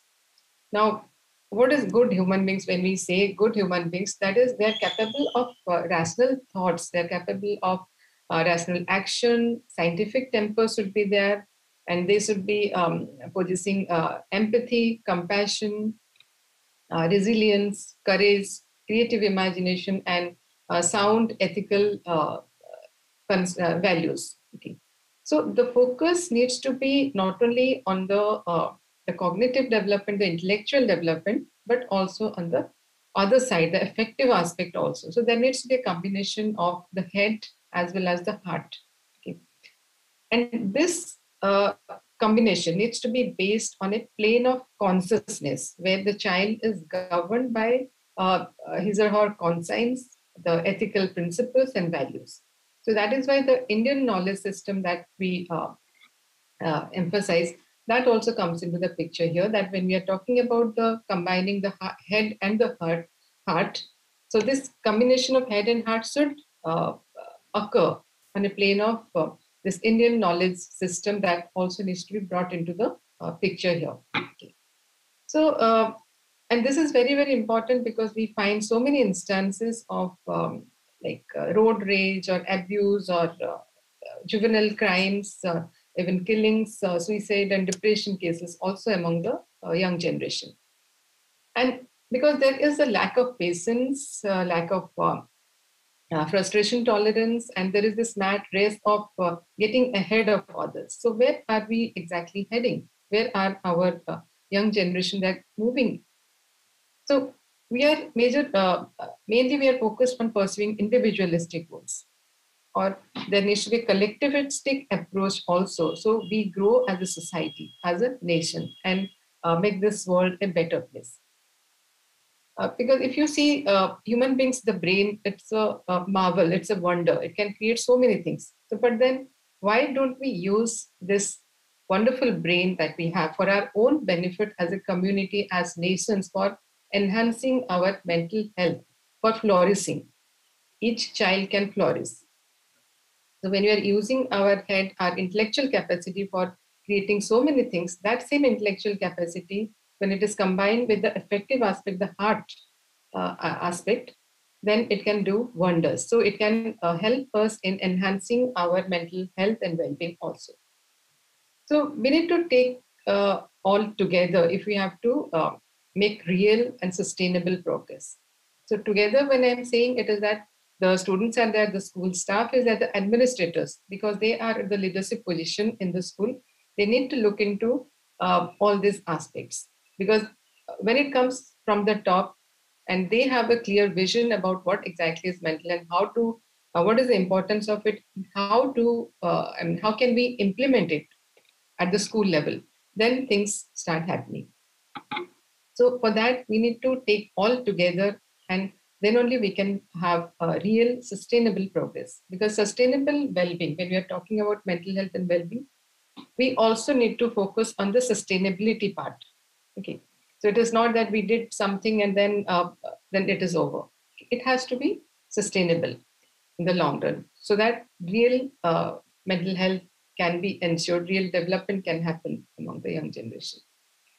So that is why the focus needs to be on the socio-emotional environment that is prevalent in the school setup, because that is the environment where every other thing happens. So unless that culture is that socio-emotional, the affective aspect is taken care of, the other things may not be that effective.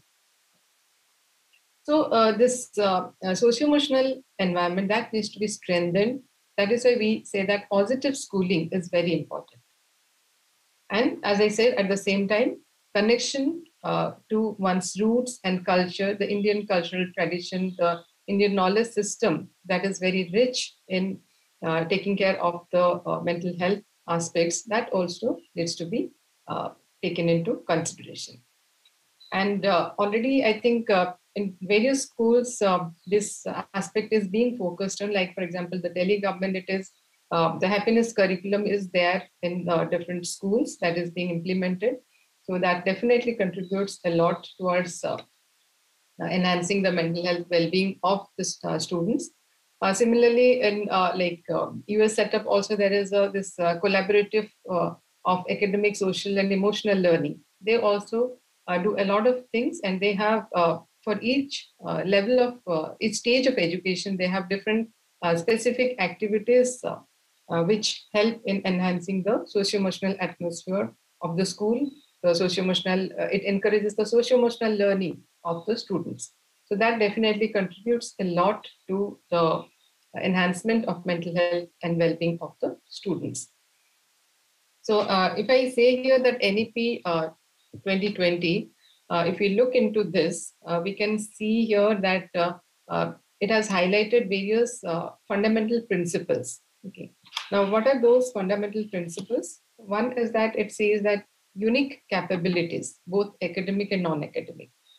So that means we need to focus on what are the capabilities the student, each child is having. It may be academic, it may be non-academic also. So the usual emphasis is on the academic in the schools largely.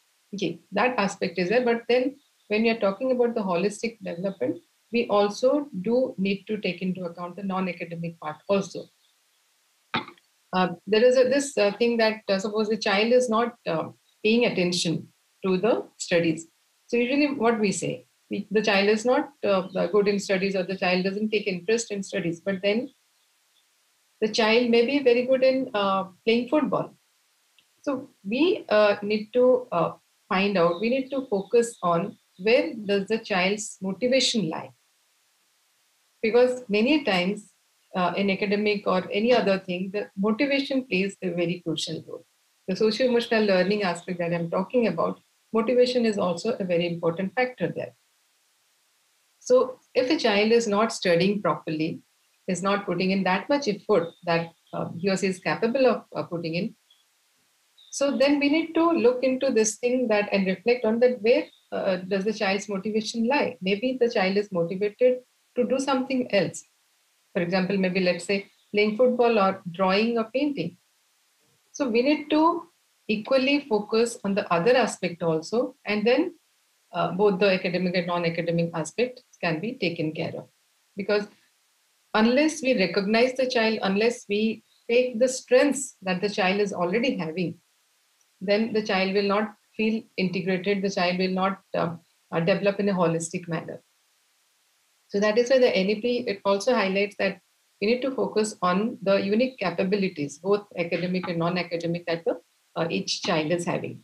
Okay, so that is, it talks about taking into account the interest of this child also, and also there should be flexibility, flexible approach. And it also talks about ethics and human values and life skills. Okay, so definitely these, like as I was telling that there are various instances that are coming into the picture now, that children are suffering from depression, or they are having lack of tolerance, so they are they engage in very aggressive acts, or they get in angry or aggressive acts, or violence is there. So definitely there is the lack of human values. So we need to focus on how to inculcate these human values among the young generation. Okay. And it also talks about emphasizing on the life skills, okay, and creating a positive working environment, not only for the teachers, but also in general, we can say the entire school staff. Okay, because this positive working environment that we talk about, it has to be that, again, it will definitely take into account the socio-emotional, cultural atmosphere of the particular school. Like, for example, we are working in different organizations. So in the work setup also, we talk about what is the work, the culture of that particular organization, how it is like to work there. So similarly, when the students come to the school to learn, to spend so much of their time in the school setup, the socio-emotional, cultural atmosphere, the climate, school climate, of the particular school also matters a lot in influencing the students' well-being. So that is why you also need to look into this aspect, that there should be a positive environment. School environment should be very positive, which is conducive to enhance the mental health and well-being of students as well as the entire staff. Similarly, it also talks about taking pride in Indian cultural traditions, that it says that there should be a feeling of rootedness. Okay. So, and also it talks about access to quality education is a basic right. So NEP 2020 also highlights that it should be as a basic right, we should consider this. Okay.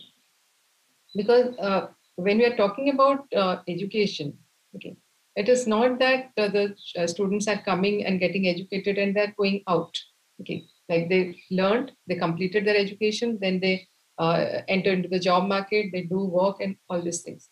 But in this entire process, our objective is that to develop the individual child as a holistic human being with all the good qualities, with all the value system. Because that is what is important ultimately for the well-being of the child, and then that will also contribute to the well-being of the nation. Okay. So in this also they have highlighted the respect for diversity, okay, and then full inclusion in sense of equity and inclusion. Okay. So it is not that only one group of students, but then we have varied background children. So the needs and the concerns and issues of these varied groups of children also needs to be taken into account. Like we have children with disability or children from underprivileged children or different backgrounds. Okay, so that also, when we are talking about creating a social emotional learning environment, we need to also focus in this is that how all the sections of the students, they should feel included in the particular school setup. And as I said that it also says that instilling a sense of deep-rooted pride in being Indian, plus being a truly global citizen.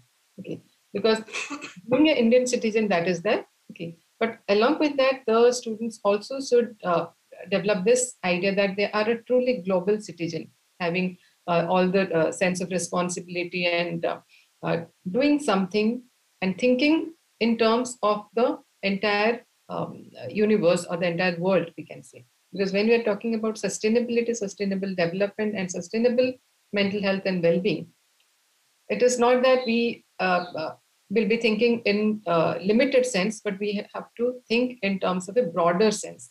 Okay, because it is ultimately the sense of the community sense that needs to be prevalent.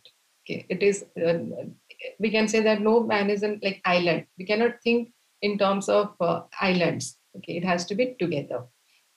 How mental health and well-being of each and every child, and then the community, and then that will move further to the nation and the country and the continent and the entire universe. So the action points, if I talk about the NEP has highlighted these things now. Okay.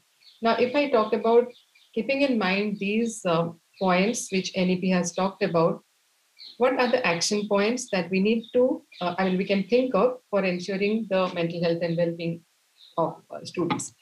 So one is that there are two things I would highlight here. One is that preparing the socio-emotional learning framework,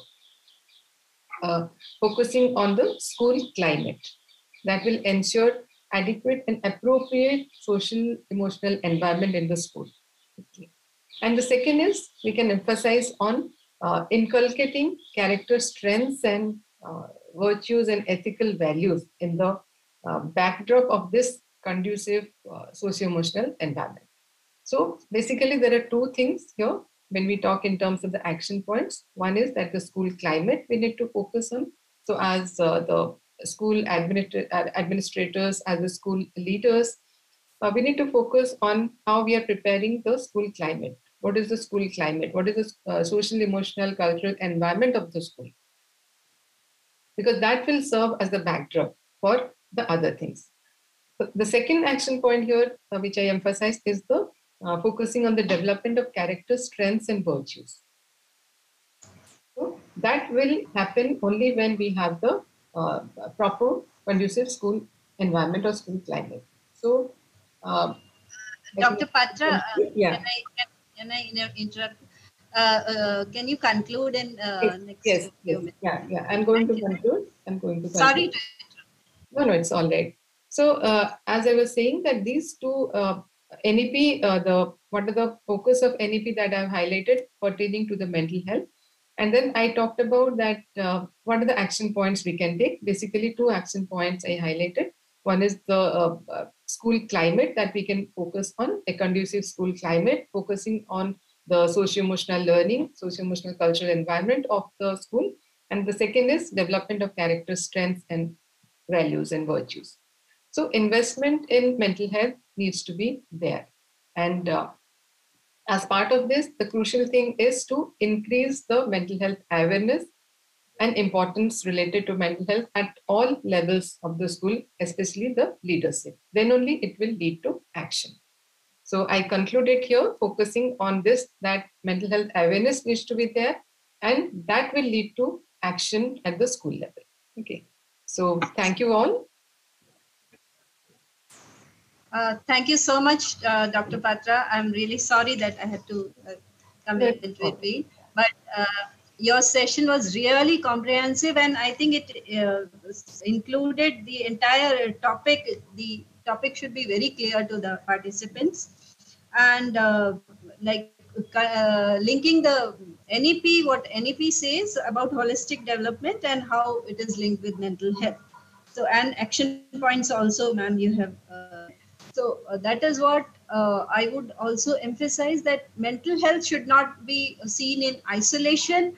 Otherwise, it is understood as some ailment. So it is not like that. There are the entire school, like Dr. Patra has just said, it has to be whole school approach, and we need to foster the belonging and connection with the school of the children. We need to identify the stressors that cause stress among children. We all know which are those, like exam is one big that causes stress, peer pressure causes stress, and bullying causes stress, and of course the adolescent issues among the adolescent, that these are the stress factors, and they lead to the situation that may, if not addressed at the early stage, may lead to something serious. I would, in fact, invite the other panelists, who is the next panelist, Dr. Saurabh. Please call the next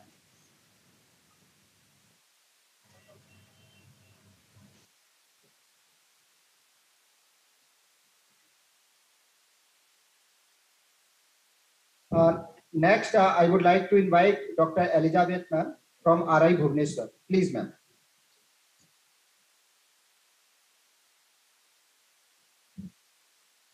Dr. Elizabeth ma'am, are you there? Yes, I'm here. Dr. Saurabh, I'm here. Okay, ma'am, please continue. Okay. I have PPT. Can it be shared from there? Yes, ma'am, we are sharing. Okay. CIPP, please share PPT.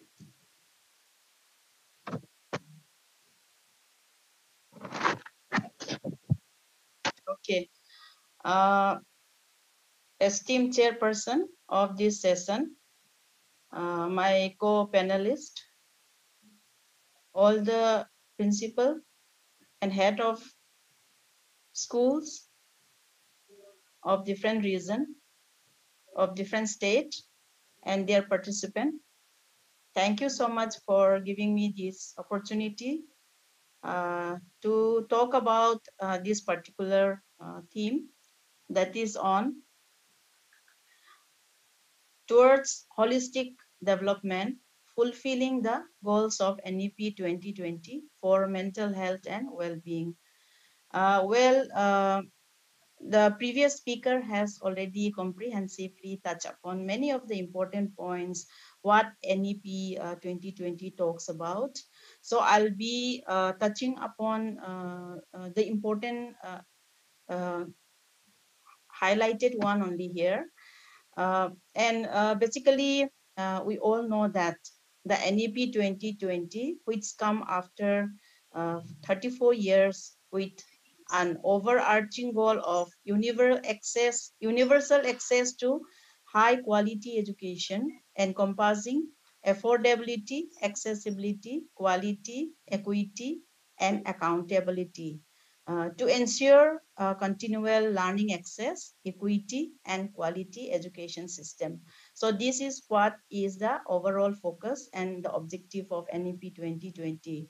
So in order to acquire and in order to achieve this objective, the, the, the process, or we should say, the design or the practice that we are having in our education system need to be holistic, and also it needs to be uh, uh, uh, it need to take care of some of the most important points which NEP talks about.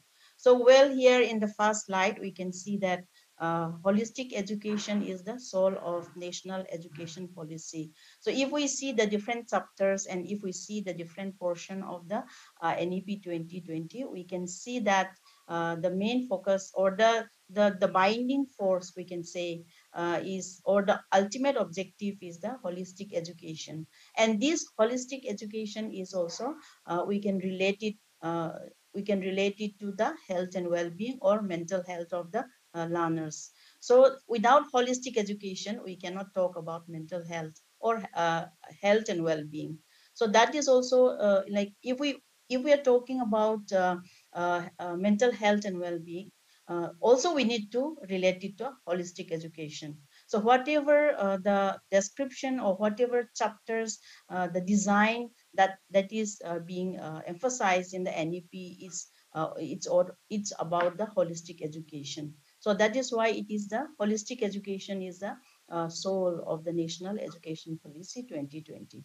So also we can see that the important vision or the important efforts of Atma Nirbhar Bharat, which is also a self-reliant. So we want our country to be economical powerhouse, and at the same time we also need our learners to be imbibe with happiness and ethics, character and morality, which has been already discussed in detail. So in order to achieve this Atmanirbhar Bharat, we have to take care of the important aspects which is given in the NEP, such as the equity, such as the quality, such as the accessibility, such as the three degree 360 degree, it is written here, 360 degree assessment, which is there. So in order to achieve all those objectives of our education system, we need to focus on what is the most important and what kind of investment. My previous speaker has mentioned about the demographic dividend. Yes, India has a almost 50% population of young generation. So we need to invest it right. We need to start early investment into the mental health and well-being of the learners. So that is why NEP, if you look at the NEP, different chapters regarding the the objective, the introduction part, the ECC part, or the foundational part, the preparatory part, the middle school part, and whatever that is being given in the different chapter of the NEP 2020. It talks about it relate to this holistic development, holistic progress of the children, and also it relate to the mental health. It is it's talk about the mental well-being of the children. So the focus here, we can see that the focus of NEP 2020 is on mental health inclusive progress. And we can see that regarding the examination, it talks about the examination.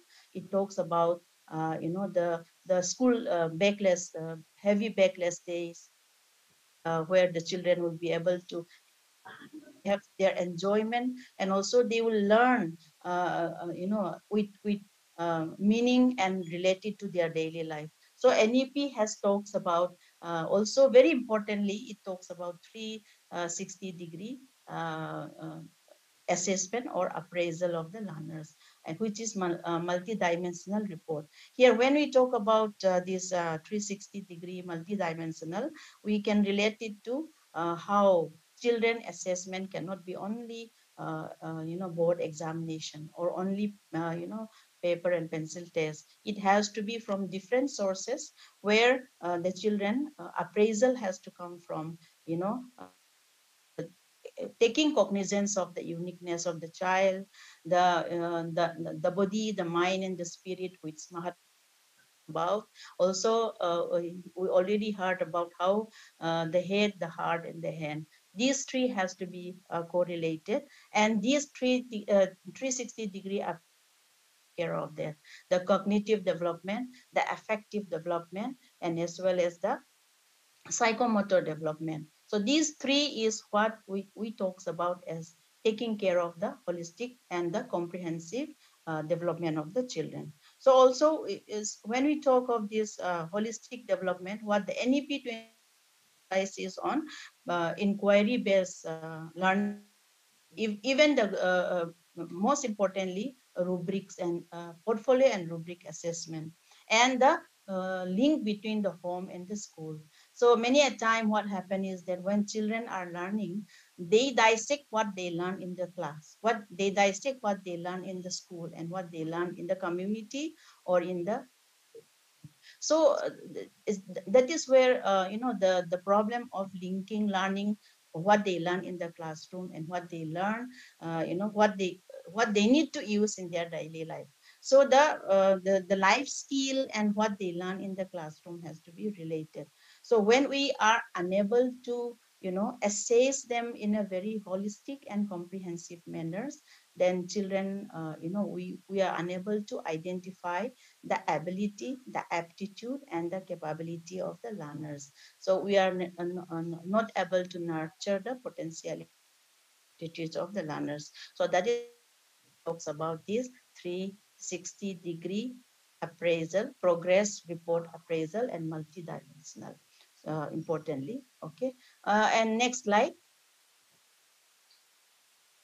So yes, so here when we talk about this holistic development and mental health and mental well-being, there are three important area. One is the mental well-being, and one is the holistic development, and also what the NEP says about. So this particular session is on these three things. It is related to this, what the NEP say, and what the what is that mental health, and what is that holistic development. So we have to relate to these three things and see to it that practically it is being implemented. We talk of so many things, we say so many things, but when it comes to practically implementing, it's very challenging. So whatever we are emphasizing, whatever we are talking, we have to see that whether contextually with the uniqueness of the child, whether it is possible to be implemented. So when we talk of here mental health, we can see that it is about emotional, it is about behavioral, it is about social well-being, which, which is related to the adaptability, which is related to facing the challenges of the challenges they face daily.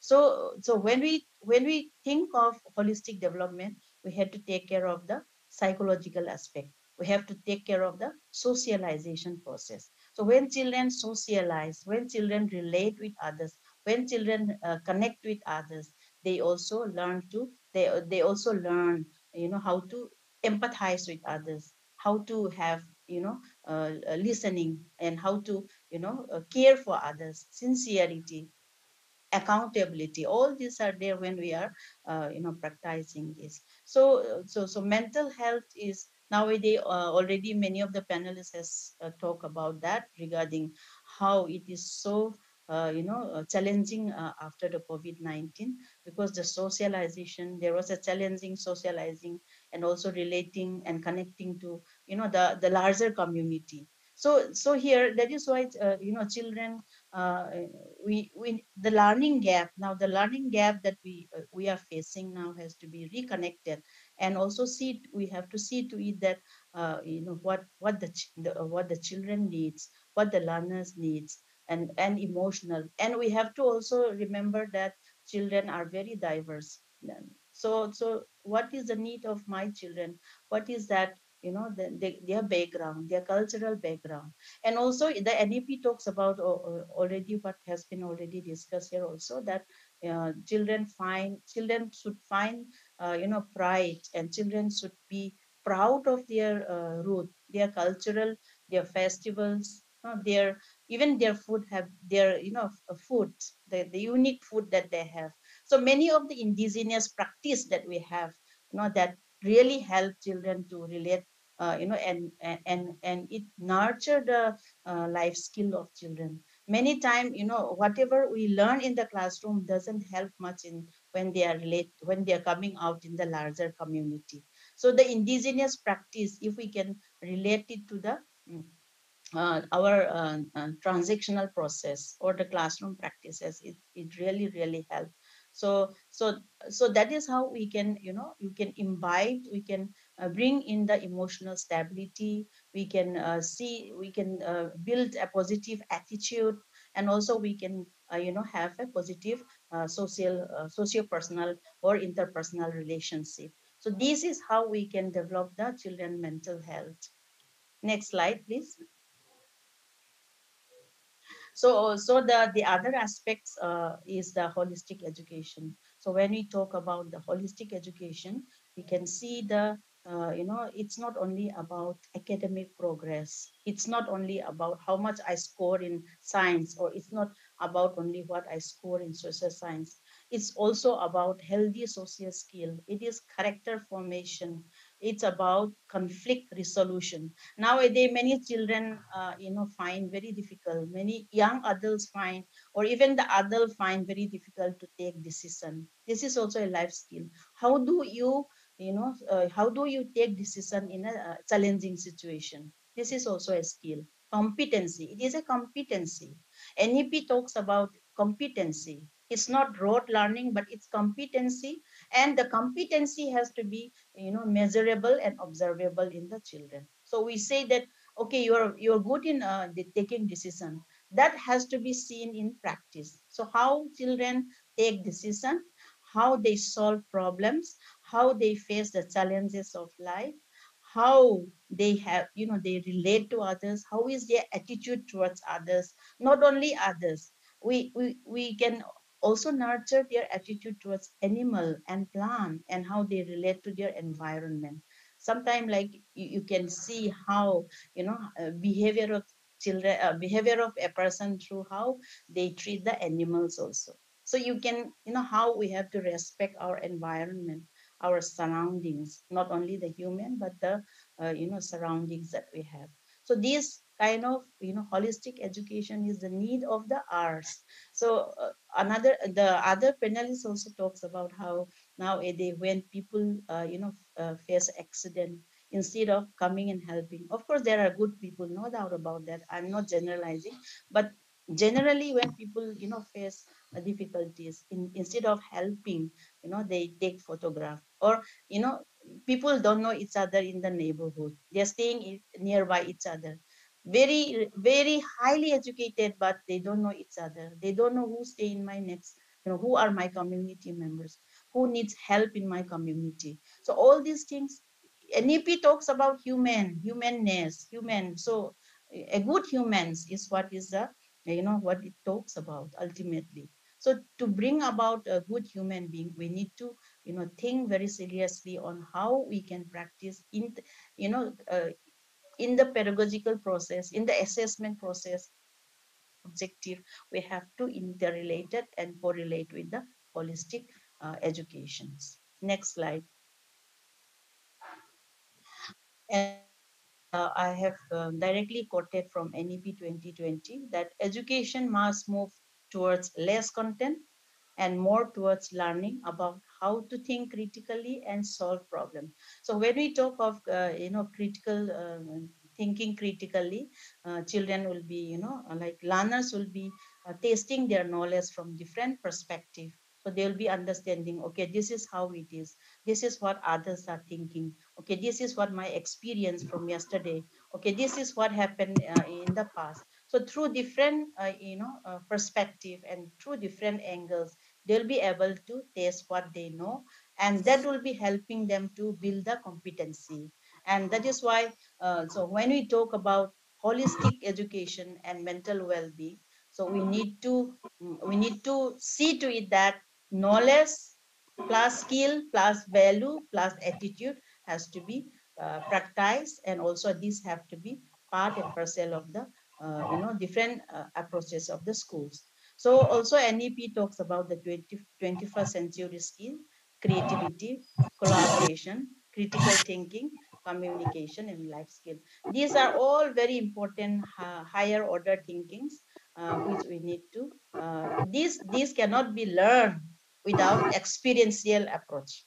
So this has to be learned. This can be learned only when it is hands-on experience and experiential approach of education.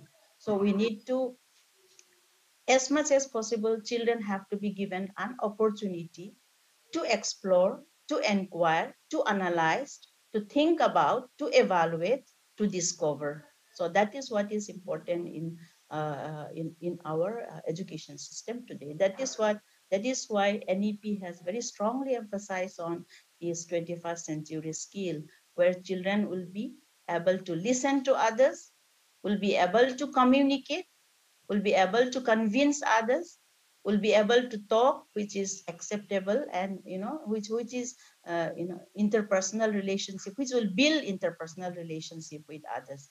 So the approaches has to be transformative through experiential learning, through self-learning, through peer learning, and that will help in the connection building.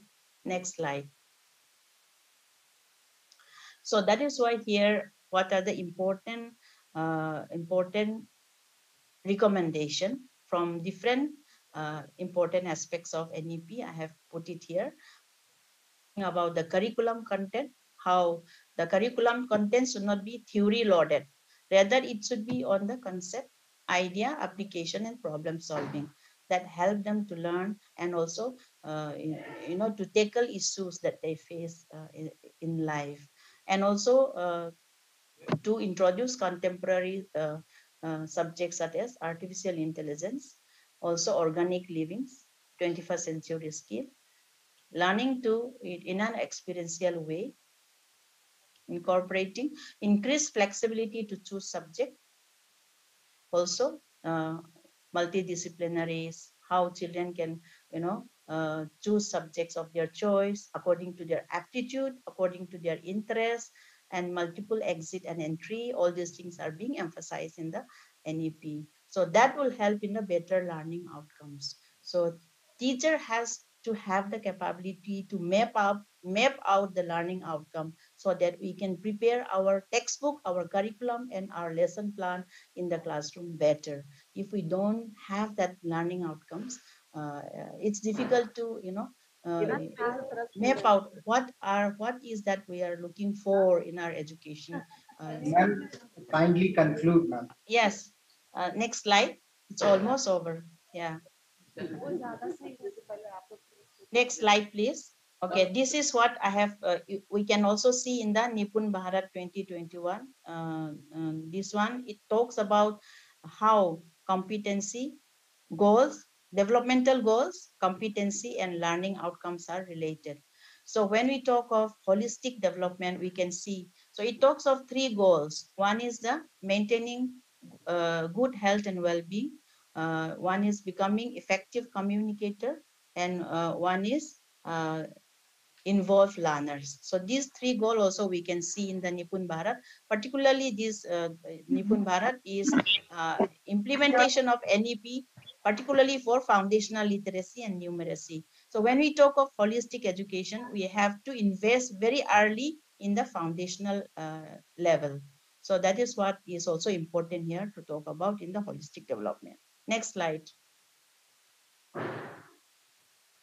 So these are some of the important points which NEP and how it has mental health.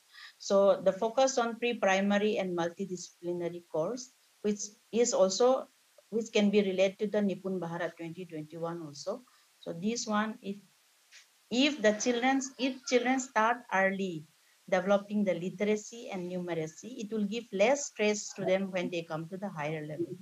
So also is the holistic learning experience, which has been already explained. So learning outcomes and sport integration. So before I end, I just want to add by saying that, before I end, I just want to add that I have experience of sports in my family, that we say that sport has to be integrated, arts and craft can be integrated, but when it comes to the reality, it's very difficult to pursue academic course together with the sport.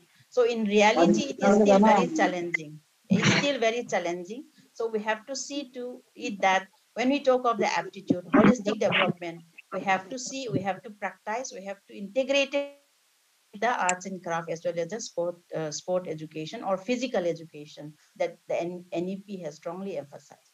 So pedagogical structure, this recommendation is related to how it will eliminate rigid stream in secondary education, and which is related to the career also, career and the job. Okay, next slide. So this will be the last slide. So here, whatever NEP has talked about, the skill-based, the vocational learning, this will help in employment. This will help in how learners will be choosing their careers. So this is one of the many of the children, adolescents are facing anxiety for which career they will choose. So if this one is emphasized, if this one is practiced, that will take care of that. What I have already said about multiple exit and common entrance tests. Teacher training, this has been already talked by the other panelists also, how teacher mental health has to be, teacher has to be empowered first, teacher has to be trained first, and also the food program. So the better nutrition, to start early from the foundational level, then only we can talk at the higher stage about the holistic development. Yeah. So these are some of the points which I can see from the NEP 2020, and I feel that for holistic development, all these points can be once again introspect and once again reflect upon all these points, that so that we can incorporate it in our pedagogical approaches as well as in the transactional process. Thank you. Thank you very much, Dr. Elizabeth ma'am. Thank you. Now I would like to invite Mr. Saurabh Jetli sir, is Principal, Kendriya Vidyalaya ASC Center, Bengaluru. Sir, please. Thank you, sir. A very pleasant good evening to one and all present here. My name is Saurabh Jetli, Principal, KV ASC Bengaluru. I would like to basically my previous panelists has covered so many things. Dr. Swati and Dr. Elizabeth has said so many things about that. I would like to start from one thing, that why we are talking about this holistic development. Why?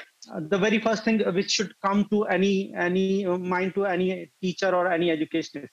Why this is a part of the curriculum, why this activity is being kept in a syllabus. So why we are talking about the holistic development, that I want to start. Because I personally believe, I may be right or wrong, that it depends. The goal of every activity is to attain happiness and contentedness. If you are happy and atma santusht hai, contented hai, then it is the ultimate goal. We are ready to spend thousands of bucks to watch a movie or to visit a hill station or to any place, not to get sad or not to get depressed, just to be happy. So even if you are earning in a 6-digit or 7-digit or 8-digit, the ultimate aim is to stay happy. So a holistically developed people or a student will be more happier. I personally believe that if we have incorporated other aspects, as Dr. Swati has mentioned, that holistic development comprising not only academic, but the non-academic aspect as well, like intellectual, mental, physical, emotional, social, aesthetic, moral, so many other things can be included this in holistic development. So I feel the first objective of talking about this holistic development and ensuring holistic development is to make a student happy. So being an administration, I would prefer that my students and my staff are happy and feeling contented. Second objective is they should feel confident. Unless they are confident, unless they are ready to believe, have belief in their own value, they are ready to believe in themselves. That's like Madam Elizabeth has also mentioned Atmanirbhar Bharat, and so Dr. Swati has also mentioned so many things. Now, when we are saying that we need to value means you should have that whatever you are having, that is also correct, that is also accepted. What you might have came across that royal families from the UK, Maharani and all, they used to wear cotton which was produced in India. And so many you might have came across in 80s when we used to see the ads of namak or neem ke jo, they were condemning like anything, and now they are moving back to those things. So first we should, instead of putting a question, let's find out why this was there, and then whether we should value our own system or not. And once we have a proof that yes, we are correct, they may have different perception. So but we should value in ourselves. So self-actualization, as Maslow has also mentioned. So the second objective of holistic development, according to me, is having confidence and valuing yourself. Third concept, third objective I would like to share with all of you, that is, now everybody is very much busy or very much confined to me, mine, myself, my family, my society, my clan, my caste wala, my, and then my for a broader aspect, my religion, or then my town, and then moreover my state to then my part, Eastern India, Western India, southern part of India, and then my country, my continent, and my world. So hardly only few couple of people are thinking about the my world or my country. Most of them confined to what I'm gonna get or my family is gonna get if I'll do this or that thing.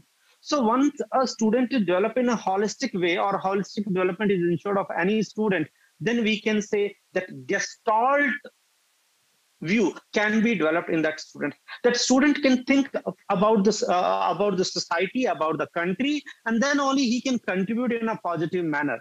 So I think holistic development, according to me, is necessary because of three reasons. One is to make them happy and contented. Second, to have confidence. Third, to have respect for others, to have respect for others' values, beliefs, ethics, conventions. The thing is, I may not be right always. Other fellow can also be right. So I must have something in my mind that yes, acceptability should be there. Yes, the other fellow can also be right. There's nothing complete black and white. Everything, I personally believe that everything lies is a gray, is between black and white. Nothing is complete wrong or right, true or false, because true is truthness, or the fact is always having the own perspective. Such ka bhi apna apna version hota hai. So according to me, holistic development is like that. Now the second, now I have discussed about why. Now what comprising of this holistic development? As I mentioned, intellectual, mental, aesthetic, physical, social, moral, so many things, so many components are there of holistic development. But what I personally, what I want to develop in my students, being an administrator, first thing I would like to develop, that is empathy, thinking from others' perspective. Let my student learn how to, because that my previous panelists have discussed very well, the effect of the COVID period among the students. They are not ready to talk to other students. They were confined to the four walls, but they were virtually connected to the whole world. But they don't want to talk. They don't want to physical contact with anybody. So they are feeling that yes, whatever is, that's mine only. So they stop, they forget how to share the things. These resources are common and we should respect each other. So empathy, empathetic value, I want to develop in my student, and that will ensure holistic development. Second, how to manage with the emotions.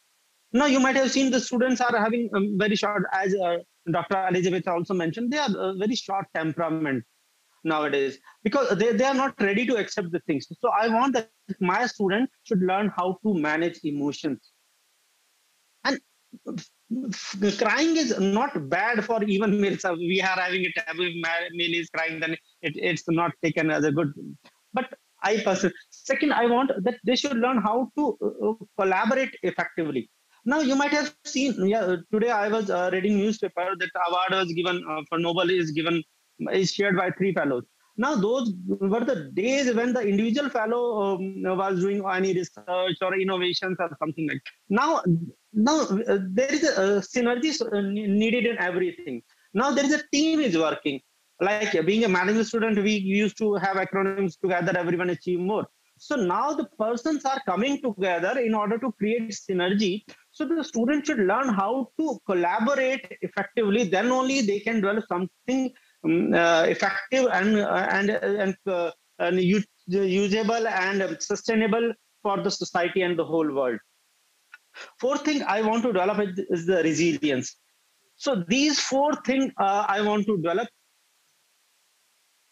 as an administrator, being a part of holistic development. And NEP has very beautifully shows the way how we can inculcate these values. And last, I would like to sum up that how what's the way forward for me to inculcate or to ensure this holistic development among the students. Very first thing I want to share that I was going through one of the survey done by MANODARPAN in September 2020 only, that students, around 50% students are ready to share their problems or issues with the friends and then the parents and then teachers, and a very less number of students are ready to take a decision on their own. So I think students students should have a chance to be listened. Like all of us are having counselor and other facilitator in our schools, those who are categorically assigned the job to listen to the students, what are their problems, or what they want to say. So I think that the students should be listened first. So I will make sure that whatever they want to say, it should be heard properly. Or and the one step further, they should have say in almost all whatever decision being related to the student or academic or somewhere something related to the school activity. At least students should have some say in all policy making. There should be suggestion boxes, or they can directly communicate with the teacher or to the principal or to the vice principal or any other reporting fellow. Because once they will feel like I am the part of the decision making process, they will feel more confident. They will start valuing themselves, and eventually when they are part of the decision making process, then they have to think from others perspective. That's empathy. They will start valuing the other fellow as well. कि अगर non-veg सब लोग लाएंगे, so the fellows who are not eating non-veg, वो lunch में it may be a difficult part for the fellow who has never touched non-vegetarian food. उसके साथ अगर साथ वाला टिफिन नॉनवेज खाएगा तो उसकी स्मेल से ही में नॉट बी वेरी कंफर्टेबल. तो ये एक वैल्यूज हमें डेवलप करने का एक चांस मिलेगा. सेकंड थिंग जो मैं डेवलप करना चाहूंगा, that his and her values are respected. When students are having say in the decision making process or any policy or anything, then they will start respecting themselves. And once they are respected, they will feel confident, and then they will start giving respect. Now, what's happening? Sometimes we may find, I'm not generalizing everything. The teacher used to go and start teaching early because there is hardly any rapport between teachers. So students are not comfortable with the teachers. I personally avoid using that word "bacche hain" or "children" in the school as well. Because the moment we will say, "Ye mera bachcha hai," bachcha means we are taking authority of a parent. When we are taking authority of a parent, that means we want that let child listen to me only. Now the child is not having a right to argue with me. So the students are there to learn. And how they can learn? When they will ask questions, when they will have discussion, when they are free to have interaction, when they are having free rapport with the student. I don't want to say that indiscipline bhi hoga. It depends. If the teacher is confident, is having good plan and good command on the content, then there is no chance of any indiscipline. And last, there should be other ways of communication as well. Like NEP has mentioned peer assessment and peer learning. They have specifically mentioned and proposed it, and like peer assessment and peer learning should be promoted. NEP has said. Now, how to develop this vertical and horizontal way of communication that any administration has to think upon? Like, are there any specific avenues where the student can discuss, can sit, can learn? Is there anything? Is there any community? Is there any club? Is there anything where the student can meet and interact? You might have seen that students, some of the, not all, but some of the students are very eager to meet. They are not ready to go home. They want to stay back at the home after 5 minutes or 10 minutes. They want to have chit chat with their close friends, and they want to.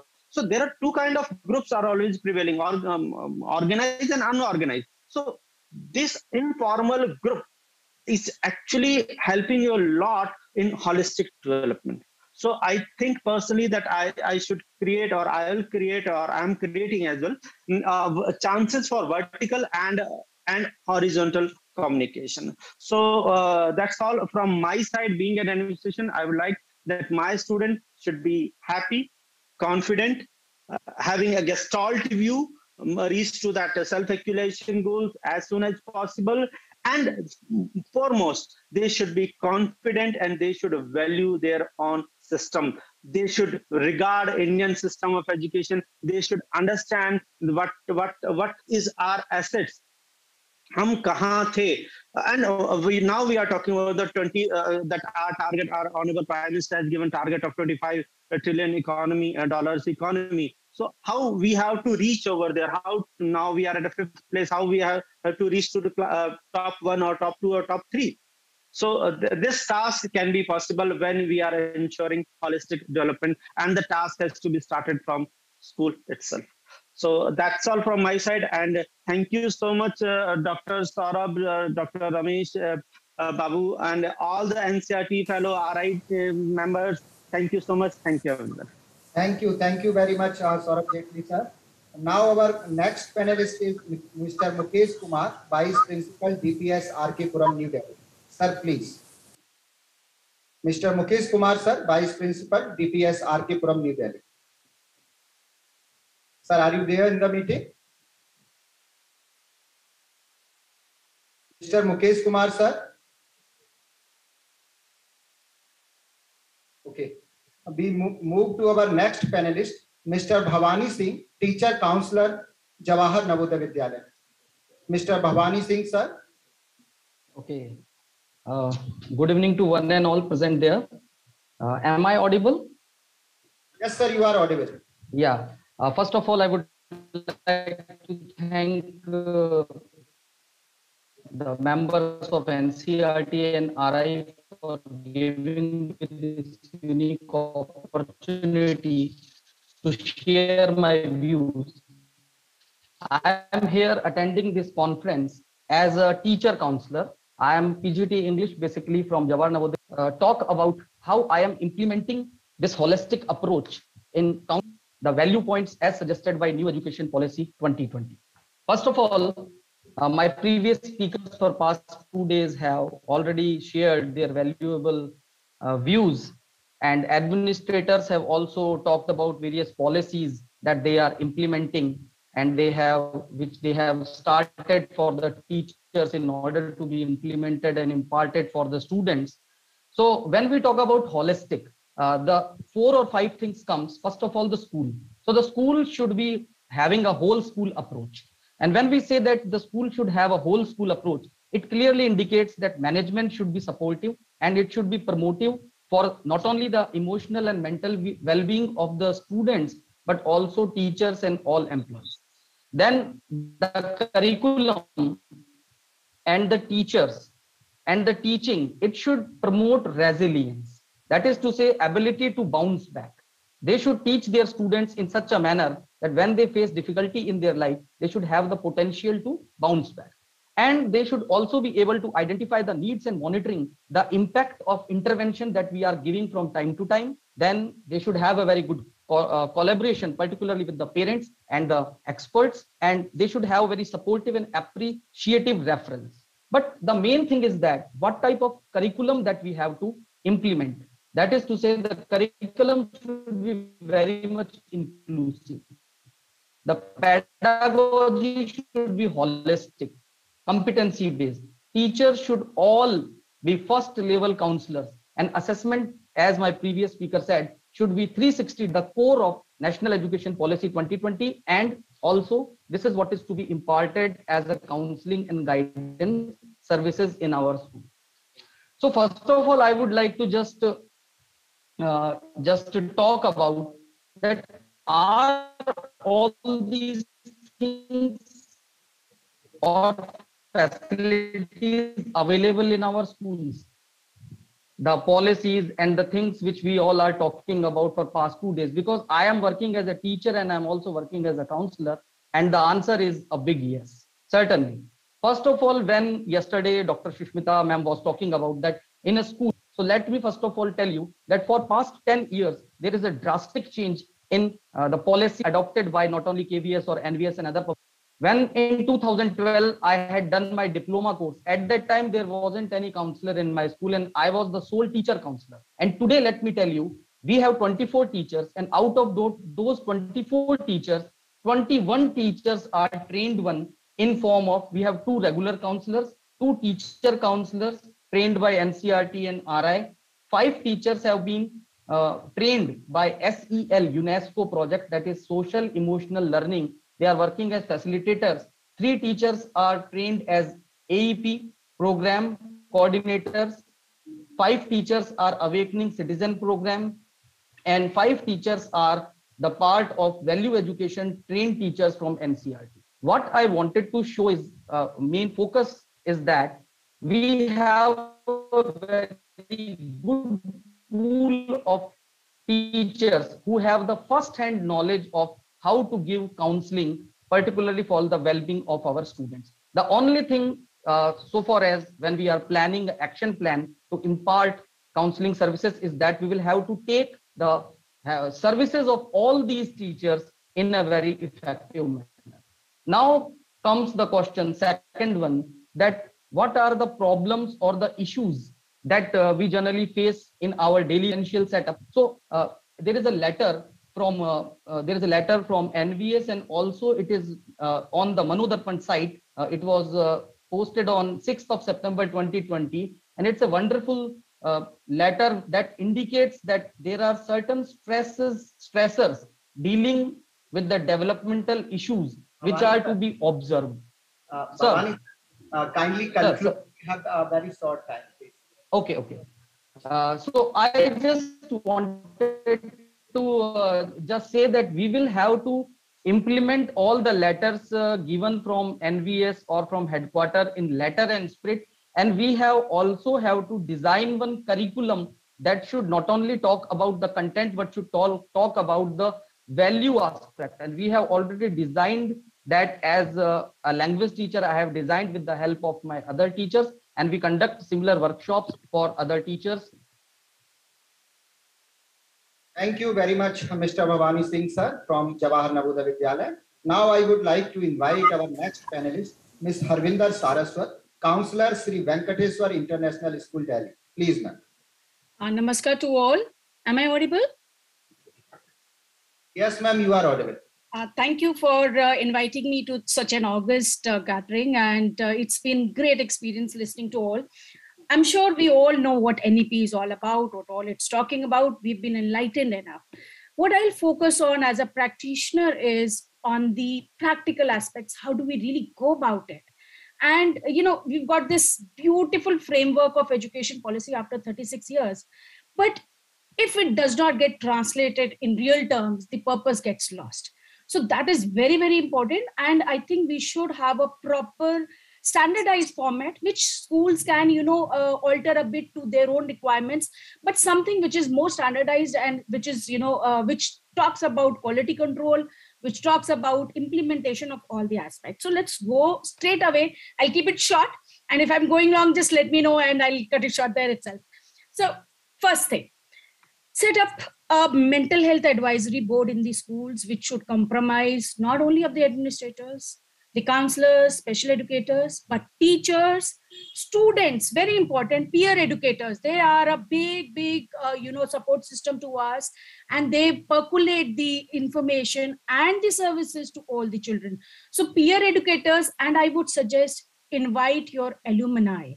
The students who have passed out from the school, they should be part of this committee, because if we want this to be a holistic perspective, as everybody's been talking about, if we want this to be a long-term thing, if we want this to be translated to the societal level, everybody needs to be part of this. Now, what does this advisory board do? Resilience, anything. So we need to have ways, have workshops, we need to have brainstorming sessions wherein each department sits, takes hold of the mental health curriculum and tells us, okay, how do I impart it in my classroom? How do I impart it, incorporate it in my curriculum? That's very, very important. Only then we will see it happening. Next, very important aspect, which already some boards have already started, others I'm sure will follow soon, teacher training. Mental health cannot be one person's or two persons or three persons prerogative and, charting it out to the kids. No. It has to be a holistic, combined collective effort from everybody. So every teacher needs to be trained, and not trained only once, but a continuous training every year. Like in our school, we train teachers almost 3 to 4 times every year. And then new staff gets trained every year because we grow, right? And as Dr. Patra very rightly said, it is not the mental health of the students only. Mental health collectively of the society, teachers included, administrators included, all our staff included. So that needs to be taken care of. Now, we've been talking about, we'll take care of the issues that the children have. My point is, let's talk about positive health also. Let's incorporate it as an integral part of our curriculum. Let's, put in gratitude exercises. Let's put in meditation. These are all positive health practices, which, they help you in handling the issues if they come over. And they enhance your personality also, your self-growth also. So why should we wait for something to happen and then take action? Let's make them part of our curriculum right from the beginning. As Dr. Patra very rightly had pointed out, Delhi government is already doing it in Happy Classroom curriculum. But then why should it be called something different? It should be part of all subjects and everything. We should be incorporating those activities on a daily basis. That is something that I would want to be done. The other thing that I very strongly feel is that we need to have inclusive practices, room for diversity and celebration of diversity. How do we do that? One, screening of every child, which has just started coming in the form of Prashast, which is the teachers are being trained for that. The other thing is every human being, every child has something special. Let's celebrate that. So focus on what the positives are, and we need to have very, very concrete activities how to do that and identify children in various things. One of the activities that we can think of is identify the learning styles of the children and try your curriculum to be, focused on every kind of learning style, not only reading, writing, that we all do, right? That is what is going to make this education policy different and change the education scenario. The other thing that, do I need to wind up? Kindly conclude. Just 2 more points, I think. One is sports. I would want, I would suggest and very strongly say that it needs to be part of daily curriculum, sports and arts. That's very important. Then vocational training. Why should we wait for vocational training to start happening somewhere in 6th and 8th standard? It should be part of, right from the very beginning. Also, we need to inculcate dignity for labor. in our children. So collaborating with the artisans, people around, respecting them, I think that needs to be something that we need to integrate. I have few more points, but then I think I have covered all. And keeping the time into account, I would end my talk here. Thank you so much. Thank you very much, Ms. Parvinder Saraswati. Now I would like to invite Ms. Chandana Mandal ma'am to conclude the session. Yeah, first of all, I would like to apologize. I'm having huge connectivity issues. I apologize to everyone. I missed some parts of these sessions, but largely I was here. And the topic has been, I think, dealt very well. The participants are the better judge of that. But to conclude, I would like to emphasize that whole school approach matters. And as a principal, one of the principal has addressed from Bangalore, he had talked about if we allow the students to express themselves, that's one very big thing. Students need expression, avenues to express themselves. And the practical approach would be, he only mentioned that they establishing the clubs, as many clubs as possible, and involving them in all the decision-making activities that directly affect the students. This can be definitely done. We often don't believe, we don't trust that they can be very well made a part of it. For example, in KV, we have this practice that in library committee, students are part of that committee, and they can suggest the purchase of some books. So similarly, regarding exam dates, they should be involved, they should be heard, if not agreed upon everything, but they should be heard.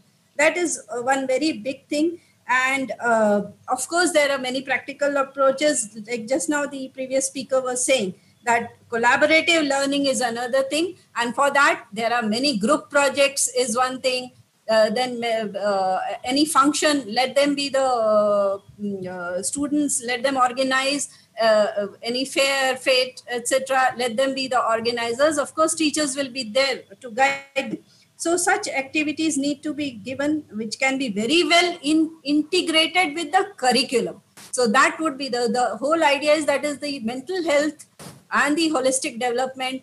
They need to be understood in an integrated manner, and the whole school approach. If the school is geared towards, school understands this and geared towards it, then we will not be in a it may not be required that every time we deal this mental health as a separate scenario, unless there is some really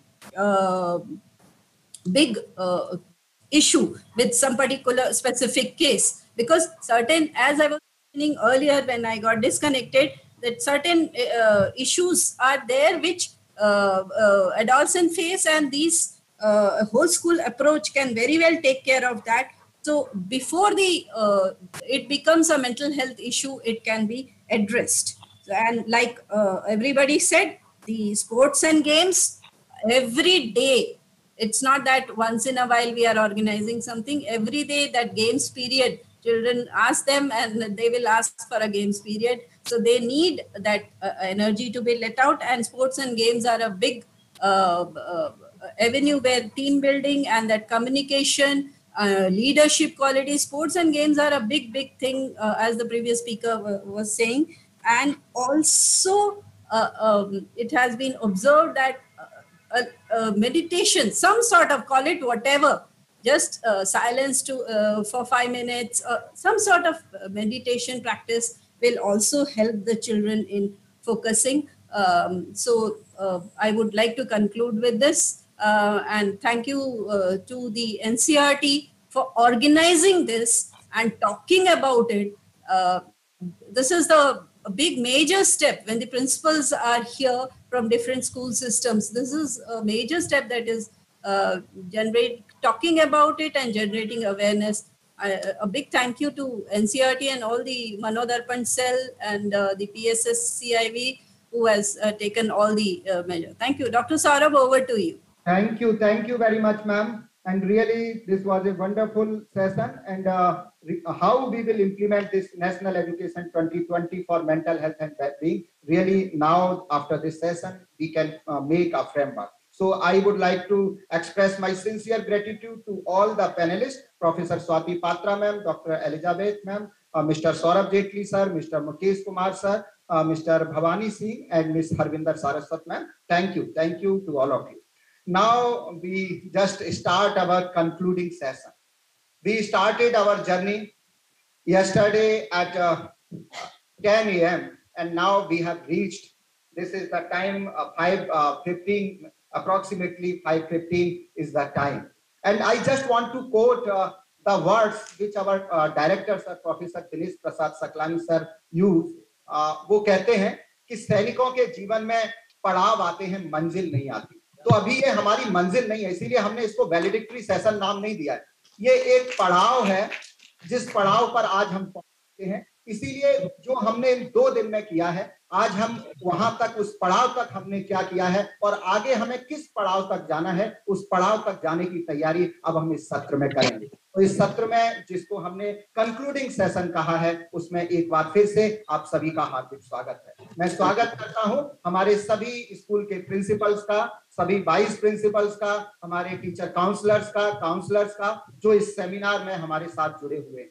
और साथ ही साथ इस session में हमारे साथ जुड़े हैं हमारे doctor Rajiv Ranjan ji, he is assistant professor in RI Ajmer, वो हमारे साथ हैं। और लास्ट में इस सत्र के अंत में जो हमारा सत्र का जो जिसे हम कहें निष्कर्ष निकलेगा, निचोड़ निकलेगा, उसमें वो हमारे साथ रहेंगे। हमारे साथ हैं हमारे ऑर्गेनाइजिंग कमेटी के सभी सदस्य, हमारे साथ हैं डॉक्टर सुष्मिता चक्रवर्ती मैम, डॉक्टर रुचि Shukla ma'am, doctor Prachi ma'am, doctor Elizabeth ma'am. आप सभी का भी इस सत्र में हार्दिक स्वागत है। और हमारे पास समय बहुत कम है, इसीलिए हमारे साथ में जो लगभग 50 से 60 जो ऑफलाइन हमारे पार्टिसिपेंट्स थे, जो यहाँ पर भोपाल के हमारे आसपास के नवोदय विद्यालय, केंद्रीय विद्यालय के हमारे प्राचार्य, हमारे टीचर काउंसलर, हमारे स्टूडेंट्स, उन सभी का भी मैं स्वागत करता हूं। और उनमें से कुछ हमारे जो प्रिंसिपल्स हैं, टीचर काउंसलर्स हैं, मैं उनके विचार जानना चाहूंगा कि आगे हमारा 2 दिन का ये जो सत्र रहा है, इसको हम आगे कैसे लेके जाएंगे। यहाँ से जिस तरह हमारा जो इनिशियल जो हमारा इनॉग्रल सेशन था, उसमें जो मैडम चांगसांग ने जो हमारे सामने एक फ्रेमवर्क बनाने की बात रखी थी, वो फ्रेमवर्क कैसा होगा, उसे हमारे अलग अलग, चाहे हमारे नवोदय विद्यालय समिति हो, चाहे केंद्रीय विद्यालय हो, या हमारे ट्राइबल स्कूल से भी हमारे पास महाराष्ट्र में वहां के भी प्रिंसिपल हमारे साथ मौजूद हैं। तो इन सभी अलग अलग प्रकार के जो हमारे स्कूल्स हैं, हमारे जो प्राइवेट स्कूल्स हैं, उनमें अब किस तरह से हमें mental health and wellness programme को इम्प्लीमेंट करना है, इसके बारे में हम चर्चा को प्रारंभ करते हैं। और सबसे पहले मैं आमंत्रित करता हूं, हमारे बीच में डॉक्टर राजेश शर्मा जी हैं, सरदार पटेल पब्लिक स्कूल भोपाल से। आप काउंसलर भी हैं, मनोदर्पण हमारी जो हेल्पलाइन है उससे भी जुड़े हुए हैं। मैं आपको आमंत्रित करता हूं कि संक्षिप्त में जो हमारा जो फ्रेमवर्क है, हमें आगे कैसे बढ़ना है, उसके बारे में अपने विचार रखें। डॉक्टर राजेश शर्मा जी।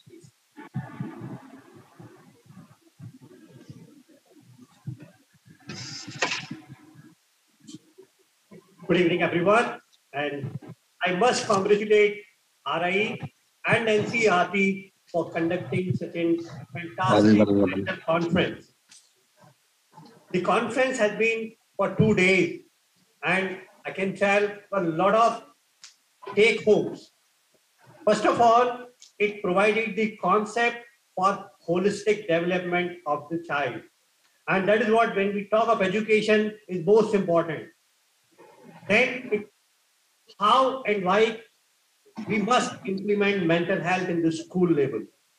और मैं यहाँ पे ये जरूर कहना चाहूँगा कि mental health implementation value education की तरह बिल्कुल हो, केवल किताब के लिए नहीं। It has to be part of syllabus, everyday activity, और हर सब्जेक्ट में ऐसी एक्टिविटी होनी चाहिए जिससे कि बच्चे की मेंटल हेल्थ इंप्रूव कर सके। हम एनईपी की बात करते रहे, 21st सेंचुरी के 5 C's स्किल्स की बात कर रहे हैं, और उन सबको हम तभी अचीव कर सकते हैं जब मेंटल हेल्थ अच्छी रहेगी। और इस पूरी कॉन्फ्रेंस में जो बात मैंने समझी होल स्कूल अप्रोच सबसे ज्यादा कामयाब रहने वाली है. Most useful will happen that right from peon to driver to teachers to the student, parent and whole community, everybody needs a training for mental health and how it has to be incorporated. और जब ये सारी चीजें होंगी, I'm sure the conference will reach to its framework whatsoever we decide. And I must thank once more all the organizers for the conference and giving me the opportunity. Thank you very much. Thank you very much, Dr. Rajesh Sharma sir. और जैसा कि आपने कहा कि ये जो हमारा mental health और वेलनेस का प्रोग्राम है, ये अक्रॉस द करिकुलम, ये हमारे जितने भी एक्टिविटीज हैं, हमारे जो भी सब्जेक्ट्स हैं, हमारे उन सभी के अंतर्गत इसको जाना चाहिए. तो thank you very much. Now I would invite doctor Sunita Singh ma'am. Ma'am is from Jawahar Navodaya Vidyalaya समिति. Please.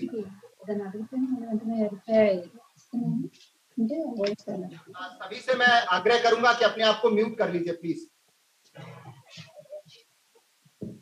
Thank you very much, sir, for giving me opportunity to express my views from this big platform. Good evening to all honorable dignitaries of this national conference program, all resource persons, speakers, tutor mentors, and participants of online, offline, hybrid mode. We are listening from 2 days of mental well-being. So I have collected some lines on mental well-being. Mental health is not a destination, but a process. It's about how you drive, not where you are going. आप इसको process में कैसे लाएंगे? चलना, driving और चलना, ये दोनों ही चीजें अलग अलग हैं. तो चलना, हमारा रास्ता तो सामने दिख रहा है, लेकिन हम उसको कैसे ड्राइव करके जा रहे हैं वो बहुत इम्पोर्टेंट है. तो हमने जो ये 2 दिन में देखा इस कॉन्फ्रेंस के अंदर, किसी ने होलिस्टिक डेवलपमेंट कहा, किसी ने टीम वर्क पे बात की, किसी ने स्किल डेवलपमेंट की बात की. बहुत सारी चीजें हैं जिसको ये 5 मिनट में या 2 मिनट में कंक्लूड करना संभव नहीं है. ये बहुत बड़ा प्रोग्राम है, इसको कम से कम 10 बार देखना चाहिए मेरे ख्याल से. और जब हम देखेंगे तब हम एक एक चीज को इम्प्लीमेंट कर पाएंगे.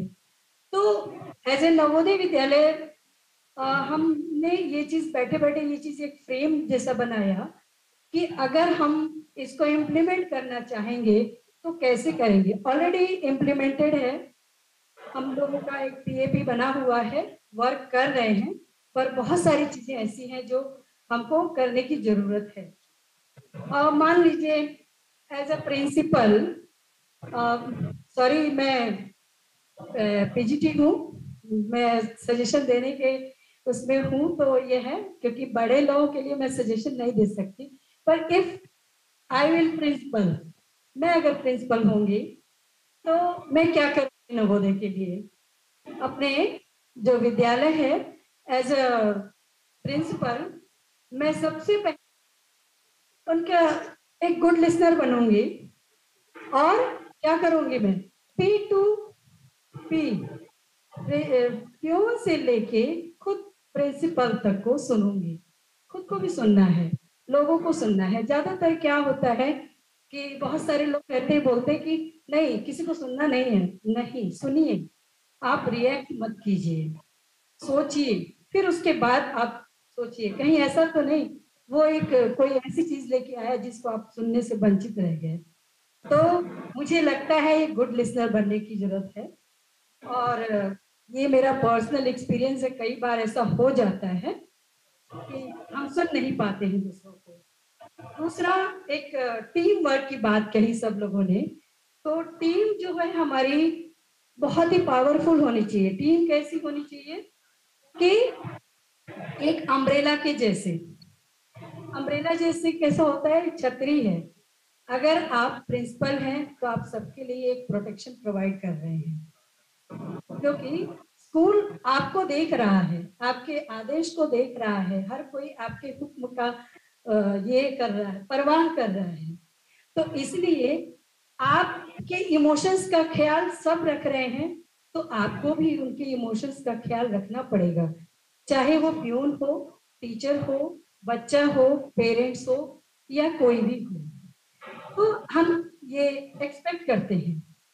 तो मुझे लगता है कि एक मेंटल जो हेल्थ वेलबींग की बात हो रही है, तो ये बहुत कंफर्ट जोन क्रिएट करेगा। दूसरा है कि हम जो हमारा जो बिहेवियर है एज अ प्रिंसिपल, एक फ्रेंडली एनवायरनमेंट क्रिएट करें।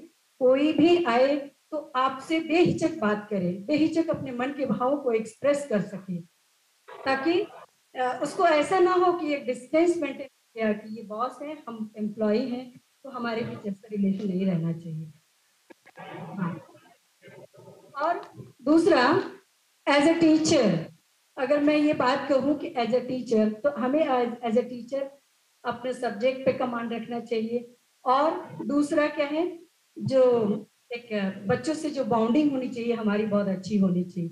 दूसरा मैं ये बात करें कि काउंसलर लोगों से अक्सर मैंने सुना है कि बोलते हैं कि प्रिंसिपल लोग ये नहीं करने देते। ऐसा नहीं है, प्रिंसिपल मानते हैं बात को।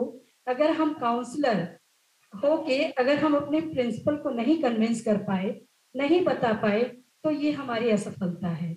तो सबसे पहले हमें उनको कॉन्फिडेंस में लेना है, एक टीम तैयार करनी है, और उस टीम में टीचर्स के अंदर जो इंफीरियरिटी होती है कि काउंसलर्स के पास बच्चे सारे चले जाएंगे, वो चीज खत्म हो जाएगा। और एक टीम जब बन जाएगी और एक रिलेशन मेंटेन हो जाएगा, तो हर कोई फुल मूड से काम करने के लिए तैयार हो जाएगा। तो ठीक है, मैं एक लाइन बोलना चाहूंगा सर। अगर एक भी व्यक्ति लाइट ऑन कर दे तो कहते हैं ना, अंधेरा भी खत्म हो जाता है। तो happiness can be found even in the darkest of time if one only remember to turn on the light. Thank you very much, sir. Thank you NCERT team, RI Bhopal, Manodarpan और सभी पैनलिस्ट, सभी लोगों ने सुना। और special thanks to doctor Saurabh Singh जिन्होंने हम सबको अपॉर्चुनिटी दी इतने बड़े प्लेटफॉर्म से बात करने के लिए, एक्सप्रेस करने के लिए। Thank you sir. Doctor Sunita Singh ma'am, और मुझे पता है कि जितने भी हमारे पार्टिसिपेंट्स, हमारे सभी प्रिंसिपल्स, 2 दिन में हमने इतना सुना है कि अब हमें थोड़ी सुनाने की भी हमारे सबके अंदर उत्सुकता है कि हम भी अपने विचारों का आदान प्रदान करें। लेकिन हमने सभी को यहाँ पर समय दे पाना बड़ा मुश्किल है। लेकिन हमारा जो टेलीग्राम ग्रुप बना है, इसीलिए हमने उसको बनाया है कि उसको एज ए रिसोर्स ग्रुप हम यूज करेंगे। हम अपने विचारों को, अपनी भावनाओं को, अपने सुझावों को हम उस टेलीग्राम ग्रुप के माध्यम से हम प्रेषित करते रहेंगे। अगले इसी क्रम में मैं आमंत्रित करता हूं डॉक्टर रजनीश पांडे जी को, केंद्रीय विद्यालय रीवा से, और संक्षिप्त में 2 मिनट के अंदर आप अपने विचार रखें प्लीज। Thank you sir. 2 दिन की कॉन्फ्रेंस के बाद हम सब अपनी अपनी जगहों पर जाएंगे। 2020 से मैं टीचर काउंसलर भी काम कर रहा हूं, और मुझे जो सबसे जरूरी बात लगती है वो ये कि मेंटल हेल्थ की अवेयरनेस क्लासेस में हो। एडमिनिस्ट्रेशन हमारा सपोर्ट नहीं करते हैं, कोई बात नहीं, there are so many works, number of circulars are coming per day, teachers are engaged, principals are engaged in fulfilling the proformas, but we teachers help the students by awareing them about the mental illness. We can identify the students by seeing their observation. आप सच मानेंगे, पहले मैं भी एक strict teacher था, और जब से ये डीसी का कोर्स किया उसके बाद एक पर्सपेक्टिव ही चेंज हो गया। ऐसा लगता है अपने ही बच्चे हैं, कुछ गलती भी करते हैं तो अपना बचपना याद आ जाता है कि अपने बचपन में हमने भी तो ये गलतियां की थी। अगर एक बार हम किसी बच्चे के पीठ में हाथ रख देते हैं, एक शरारती बच्चा भी होता है, वो हमारी बात सुनने लगता है, इवन वो पढ़ने भी लगता है। एक समय था, ये कहा जाता था कि एक हेल्दी बॉडी में हेल्दी माइंड रहता है। A healthy mind develops a healthy body develops a healthy mind. इसको रिवर्ट करने की आवश्यकता है। एक healthy mind breeds a healthy body, क्योंकि हम सब जानते हैं अपना एक नर्वस सिस्टम है, ब्रेन ही सब कुछ करता है। अगर ब्रेन पॉजिटिव रहेगा, पॉजिटिव थॉट्स होंगे, पॉजिटिव सोचेंगे, तो हमारे अच्छे हार्मोन्स रिलीज होंगे, बच्चा पढ़ेगा भी, आगे भी बढ़ेगा और हमारी इज्जत भी करेगा। तो जरूरत ये है कि सारी टीचर फैकल्टी को कम से कम 1 वीक की ट्रेनिंग करा देनी चाहिए, और साथ में एडमिनिस्ट्रेटर को भी, प्रिंसिपल्स को भी, अगर वो समझेंगे इस जरूरत को तो जरूर हमारी हेल्प करेंगे। धन्यवाद। इसी क्रम में मैं आमंत्रित करता हूं मिस्टर हरीश बारिया, वो मध्य प्रदेश के सेकेंडरी स्कूल में टीचर काउंसलर हैं, मिस्टर हरीश बारिया जी। और इसके बाद डॉक्टर अशोक बचाव जी, जो आश्रम स्कूल में टीचर प्रिंसिपल हैं और काउंसलर भी हैं, आश्रम स्कूल महाराष्ट्र से जो आए हैं। मैं आपको आमंत्रित। मंचासीन सभी गणमान्य, 2 दिनों से हम इस कार्यशाला में मंथन में थे कि मानसिक स्वास्थ्य कैसे किया जाए, क्या क्या अवधारणाएं हैं, और जो हम एनईपी की बात करते हैं 2020 की, उसमें यह स्पष्ट उल्लेख है कि मानसिक स्वास्थ्य एक महत्वपूर्ण धरातल है सभी बच्चों के ज्ञानात्मक विकास के आधार पर। 2 दिनों में हम कार्यशाला में बहुत सारी चीजें सीखने को मिली, जो मुझे लगता है कि हमें वर्तमान परिप्रेक्ष्य में 3 धरातल पर काम करने की आवश्यकता है। पहला है हमारे शिक्षकों के बीच जो नैसर्गिक रूप से काउंसलर होते हैं, और कई वक्ताओं ने भी कहा कि 10% नैसर्गिक गुण काउंसलिंग का उनमें होता ही है, परामर्शदाता होते ही हैं। पर जैसे मेरे आदरणीय डॉक्टर साहब ने कहा कि रंजीत जी ने कि सभी को 1 वीक की ट्रेनिंग कराई जाए, बिल्कुल इसके लिए मैं सहमत हूं कि हर शिक्षक को नितांत आवश्यक है कि एक काउंसलिंग का बेसिक फ्रेमवर्क डेवलप किया जाए, ताकि हर संस्था में वो शिक्षक बेसिक काउंसलिंग के गुणों से परिपूर्ण हो, ताकि अपने बच्चों को समझे, उनमें एम्पैथी डेवलप हो, वो बच्चों को अपना समझे। दूसरा है बच्चों के बीच में, जब बच्चे नितांत आपके साथ जुड़ेंगे तो निश्चित वो आपको अपनी भावना को व्यक्त कर सकेंगे। भावना को व्यक्त करने के लिए जरूरी है कि उन्हें अपना बनाना है। तो दूसरा काम है बच्चों के बीच में हमें उनको अपनी अभिव्यक्ति को स्वतंत्रता से व्यक्त करने का अवसर देना। तीसरा है कम्युनिटी में जाना, जो समुदाय है, जो पालक है, उनके बीच में भी हमें इसको लेके जाना पड़ेगा। मानसिक स्वास्थ्य, उनको भी एक जागरूकता, अवेयरनेस क्रिएट करनी होगी, ताकि वो समझे कि अगर उसमें किसी बच्चे में मानसिक स्वास्थ्य का कोई विकार है तो प्रारंभिक दौर में ही उसको हम परिलक्षित कर पाए। तो 3 चरणों में हमें काम करना है, शिक्षकों के बीच, बच्चों के बीच में, और तीसरा पालकों के साथ। इतना ही मैं कहना चाहूंगा, और मैं बहुत बहुत धन्यवाद देना चाहूंगा हरि गोपाल को कि यह अवसर मुझे प्रदान किया। Thank you. जय हिंद। अब मैं आमंत्रित करता हूं श्री मच्छिंद्र यादव जी, जो आश्रम स्कूल महाराष्ट्र से हमारे बीच में है। Shri Machhindra Yadav ji, principal. Thank you, Dr. Saurabh sir. It is a great honor to be here, and this happened because of 2 persons, Dr. Ashok Bachchav and Dr. Saurabh sir. हमने कल पिछले 2 दिनों से बहुत सीखा है, मैं वो आप सभी जानते हैं क्या क्या है। I would like to share a story before you. I will finish it in 2 minutes. एक स्पैरो था और जंगल में आग लगी थी।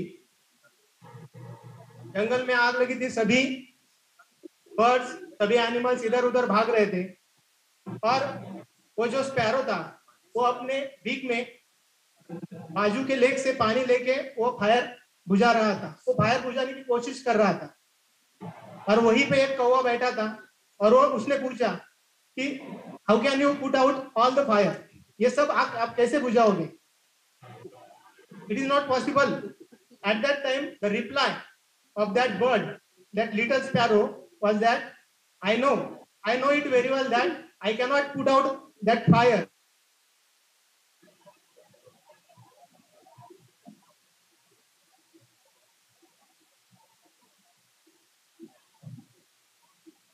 Will be written of the doers, of the positive attitudes. In the same way, we have to take positive attitude from this conference, and we have to work out on in our schools that positive mental attitude of ourselves is very important. Dr. Saurabh said that just when we become ill, we go to physician. The same way, we need to go to the mentalist or the positive attitude persons to develop our mental attitude, mental health. And thank you for giving me this wonderful opportunity. Thank you. Thank you very much. और फिर मैं एक बार आप सभी से क्षमा प्रार्थी हूँ कि मैं सभी को यहाँ बोलने के लिए आमंत्रित नहीं कर सकता हूँ। अगर हमें फिर से एक बार जब कभी मौका मिलेगा तो फिर से हम एक बार विचार साझा करेंगे। अदरवाइज ये जो हमारा टेक्निकल जो प्लेटफॉर्म हमारे साथ है, जिसने हमें आप सब लोगों से इस कॉन्फ्रेंस में, मुझे नहीं लगता कि कोई ऐसा प्रदेश होगा जहां से हमारे बीच में वहां के प्राचार्य, टीचर काउंसलर या काउंसलर हमारे साथ नहीं जुड़े हो। तो ये सब इस तकनीक की वजह से है और उसी से हम हमेशा एक दूसरे के साथ जुड़े रहेंगे। अब मैं आमंत्रित करता हूं हमारे साथी डॉक्टर राजीव रंजन जी को, जो अपने आप में एक बहुत बड़ा एक मोटिवेशन है। वो लगातार हमारे मनोदर्पण के जो हमारे सहयोग और परिचर्चा कार्यक्रमों को संचालित करते हैं, स्पेशल एजुकेटर हैं और लगातार हमारे जो इस तरह के जो मेंटल हेल्थ और वेलनेस से रिलेटेड इसमें कोऑपरेट करते हैं। जी राजीव रंजन जी please. Doctor Rajiv Ranjan, assistant professor. हाँ जी सर, सुन पा रहे हैं? हाँ, आपकी आवाज आ रही है, आपका फोटो नहीं आ रहा सर। सौरभ जी नमस्कार, हम डॉक्टर शुक्ला डेफी एनसीईआरटी से।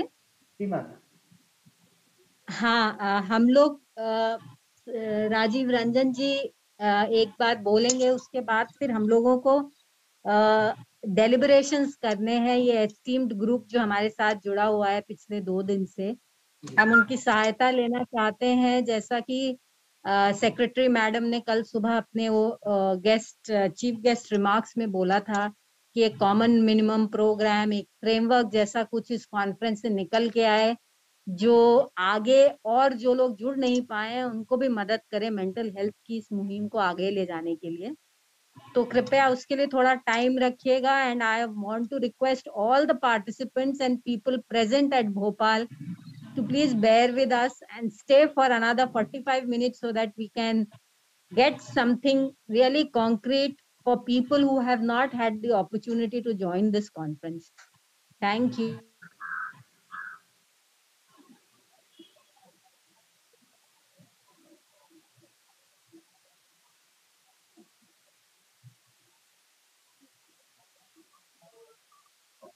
Hello doctor Saurabh. हाँ राजीव जी, सुन पा रहे हैं? हाँ जी, मैं सुन पा रहा हूँ।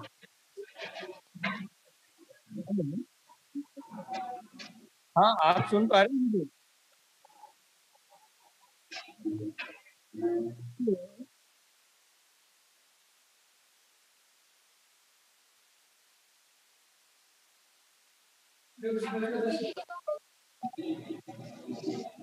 हेलो,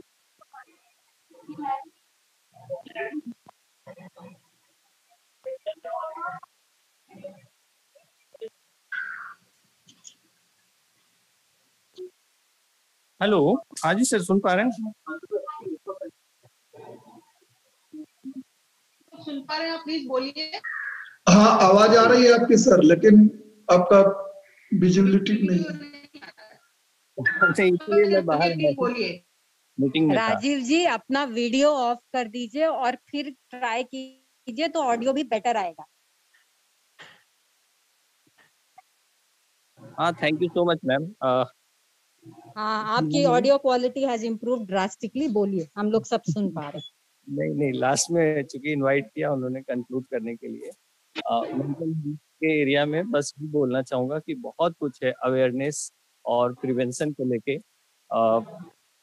बहुत चीजें हैं, बट उसमें एक चीज जो अभी एक मैम बोल रही थी जेएनवी से, मैं भी जेएनवी का स्टूडेंट हूँ, तो मुझे भी यही लगता है कि पहले हम सुनना सीखें। कई बार हमारे पास वक्त नहीं होता है, टाइम नहीं होता है बच्चों को सुनने के लिए। वो एक बहुत बड़ी मुसीबत होती है कि कुछ एस्पेक्ट को हम नहीं देख पाते हैं और खास करके इमोशनल एस्पेक्ट्स को हम नहीं देख पाते हैं।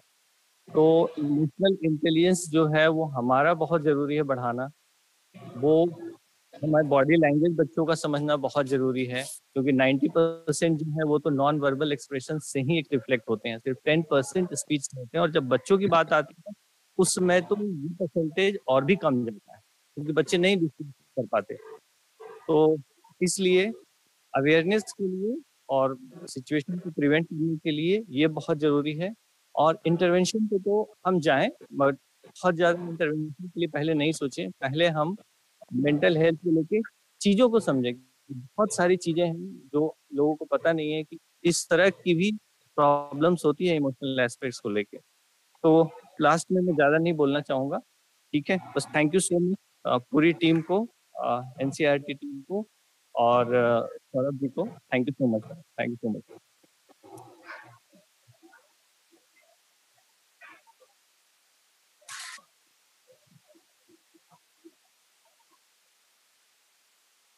Saurabh ji. Saurabh sir, over to you.